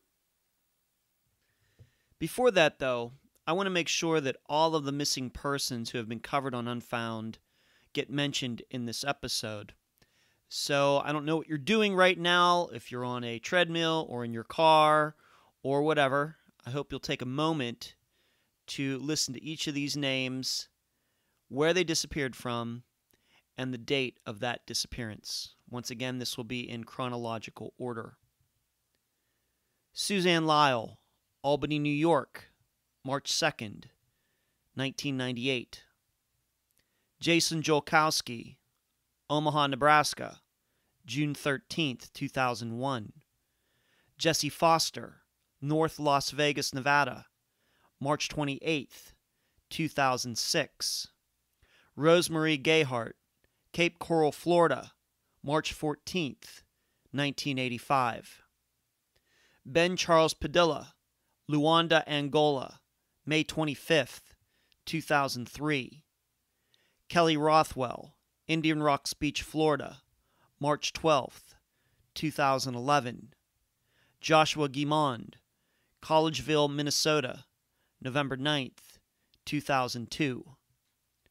Donnie Smatlack, North Versailles, Pennsylvania, January 28th, 2006. Andrea Bowman, Hamilton, Michigan, March 11th, 1989.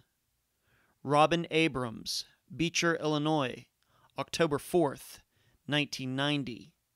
Regina Marie Boss, Lincoln, Nebraska, October 16th, 2000. Christopher Hyde, Bradenton, Florida, June 25th, 2003. Jeff Nichols, Salt Lake City, Utah, June 8th, 2004. Rebecca Gary, Baton Rouge, Louisiana, December 27th, 1988. James Walker, Thaxton, Virginia, April 7th, 2000. Teresa Butler, Risco, Missouri, January 24th, 2006. Charlotte Paulus, Girard, Ohio, March 11th, 1994. Kathy Fry, Greenwood, Indiana, November 13th, 1993. Eric Franks, Saginaw, Michigan, March 21st, 2011. Jeff Joseph, Humboldt County, California, June 21st, 2014. Donna Mikolenko, Butte, North Dakota, November 2nd, 1968. Dave Madot, Kent Monroe, and Omar Shearer, Gulf of Mexico, Florida, November 4th, 1994. Claudia Wells, Maryville, Illinois, January 1995.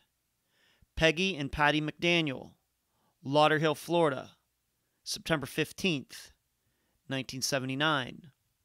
Shannon Turner, Indianapolis, Indiana, December 4th, 1997.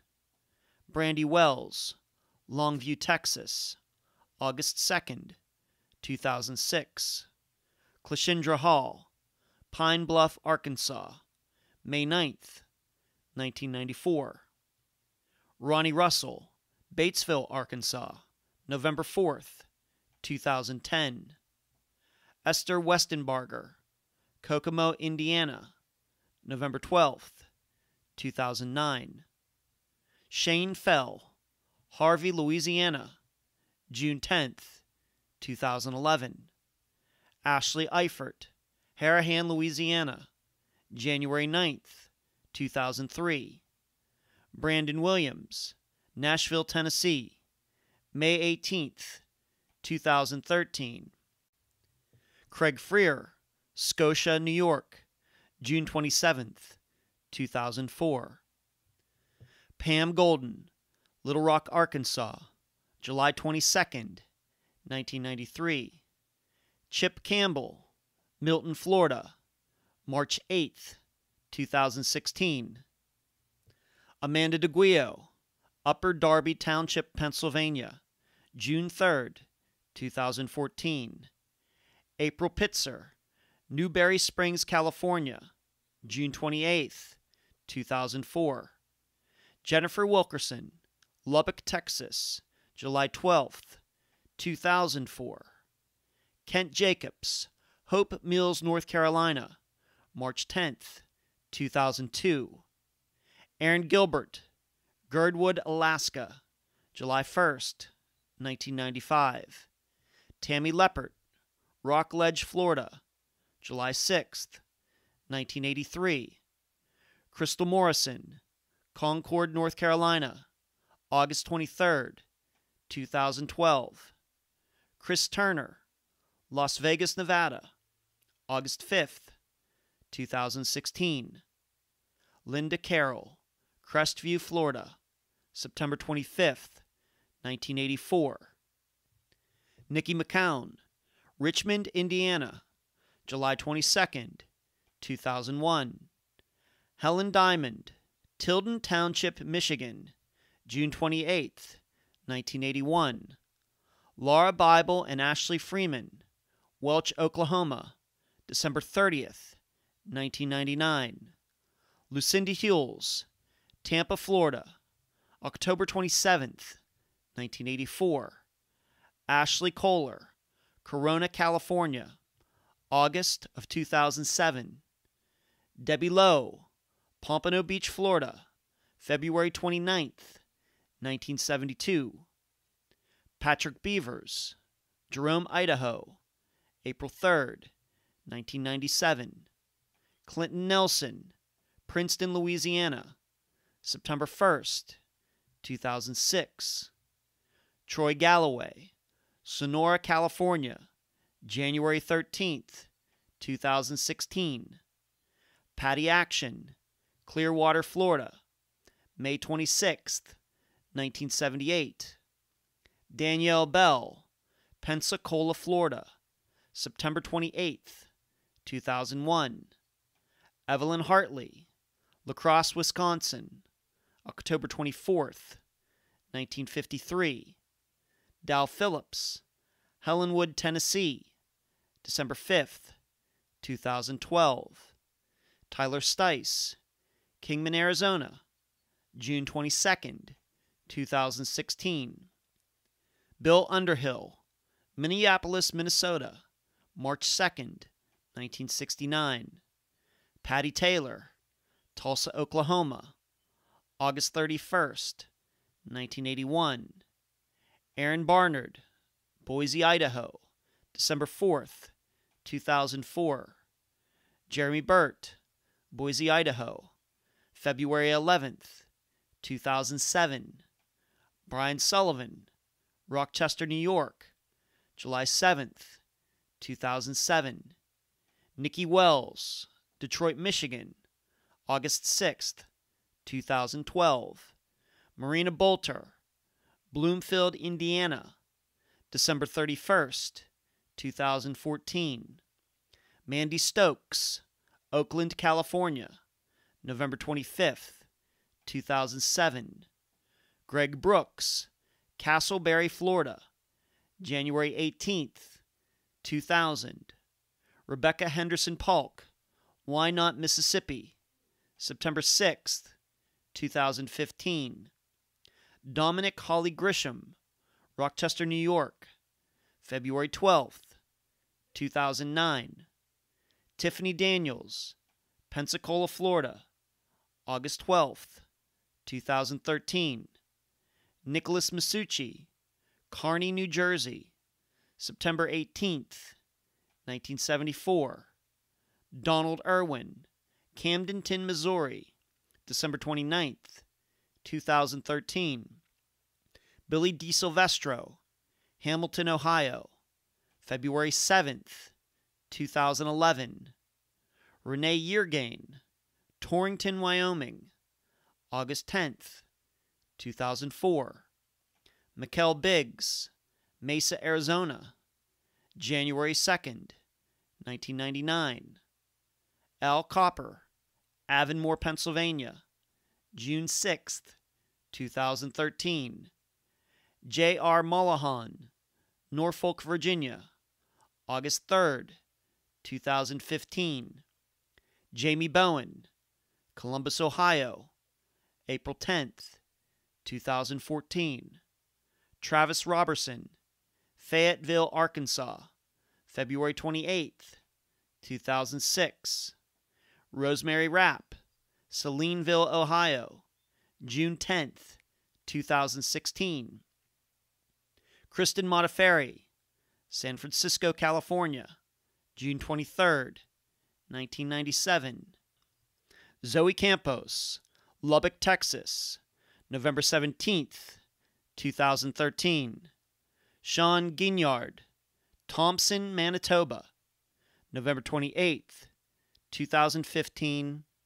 Thomas Brown, Canadian, Texas, November 23rd, 2016. Amanda Fravel, Las Vegas, Nevada, June 13th, 1986. Julie Early, Trotwood, Ohio, May 21st, 2012. And Ellen Sloan, Polson, Montana, April 15th, 2005. I hope the listeners of Unfound will keep these people and all of their family members and friends in their thoughts and prayers. I have to admit that I really didn't even think about doing this episode until I had so many listeners wanting to know what happened here and what happened there with this case or that case. And I promise that it doesn't take almost 100 episodes before I do one again. You can expect probably about this time next year, if all things go well within the next 12 months, and I think that they will go very well, that I will do another update episode. And once again, we'll start at the beginning with Suzanne Lyle and work our way up to the present with whoever the last case is in that time period. So don't expect me to wait almost 2 years to do one of these episodes again. And I want to thank those listeners who suggested this kind of episode. Thank you for the suggestion. And I hope that this episode met your expectations. I just hope that the next time we all get together for this kind of episode, that we have more results to talk about, being that this episode started with the topic of results. I hope that some of these people are found, and if they aren't with us anymore, I hope that their remains are found, and we know what happened to them, and if it was foul play involved, that those people responsible are in custody. That's what I hope for the next time that I do an episode like this. And that's the program. If you found it informative, please go to the app that you use to listen to Unfound and give this podcast a great review. I thank you for listening. I'm Ed Densel, and you've been listening to Unfound.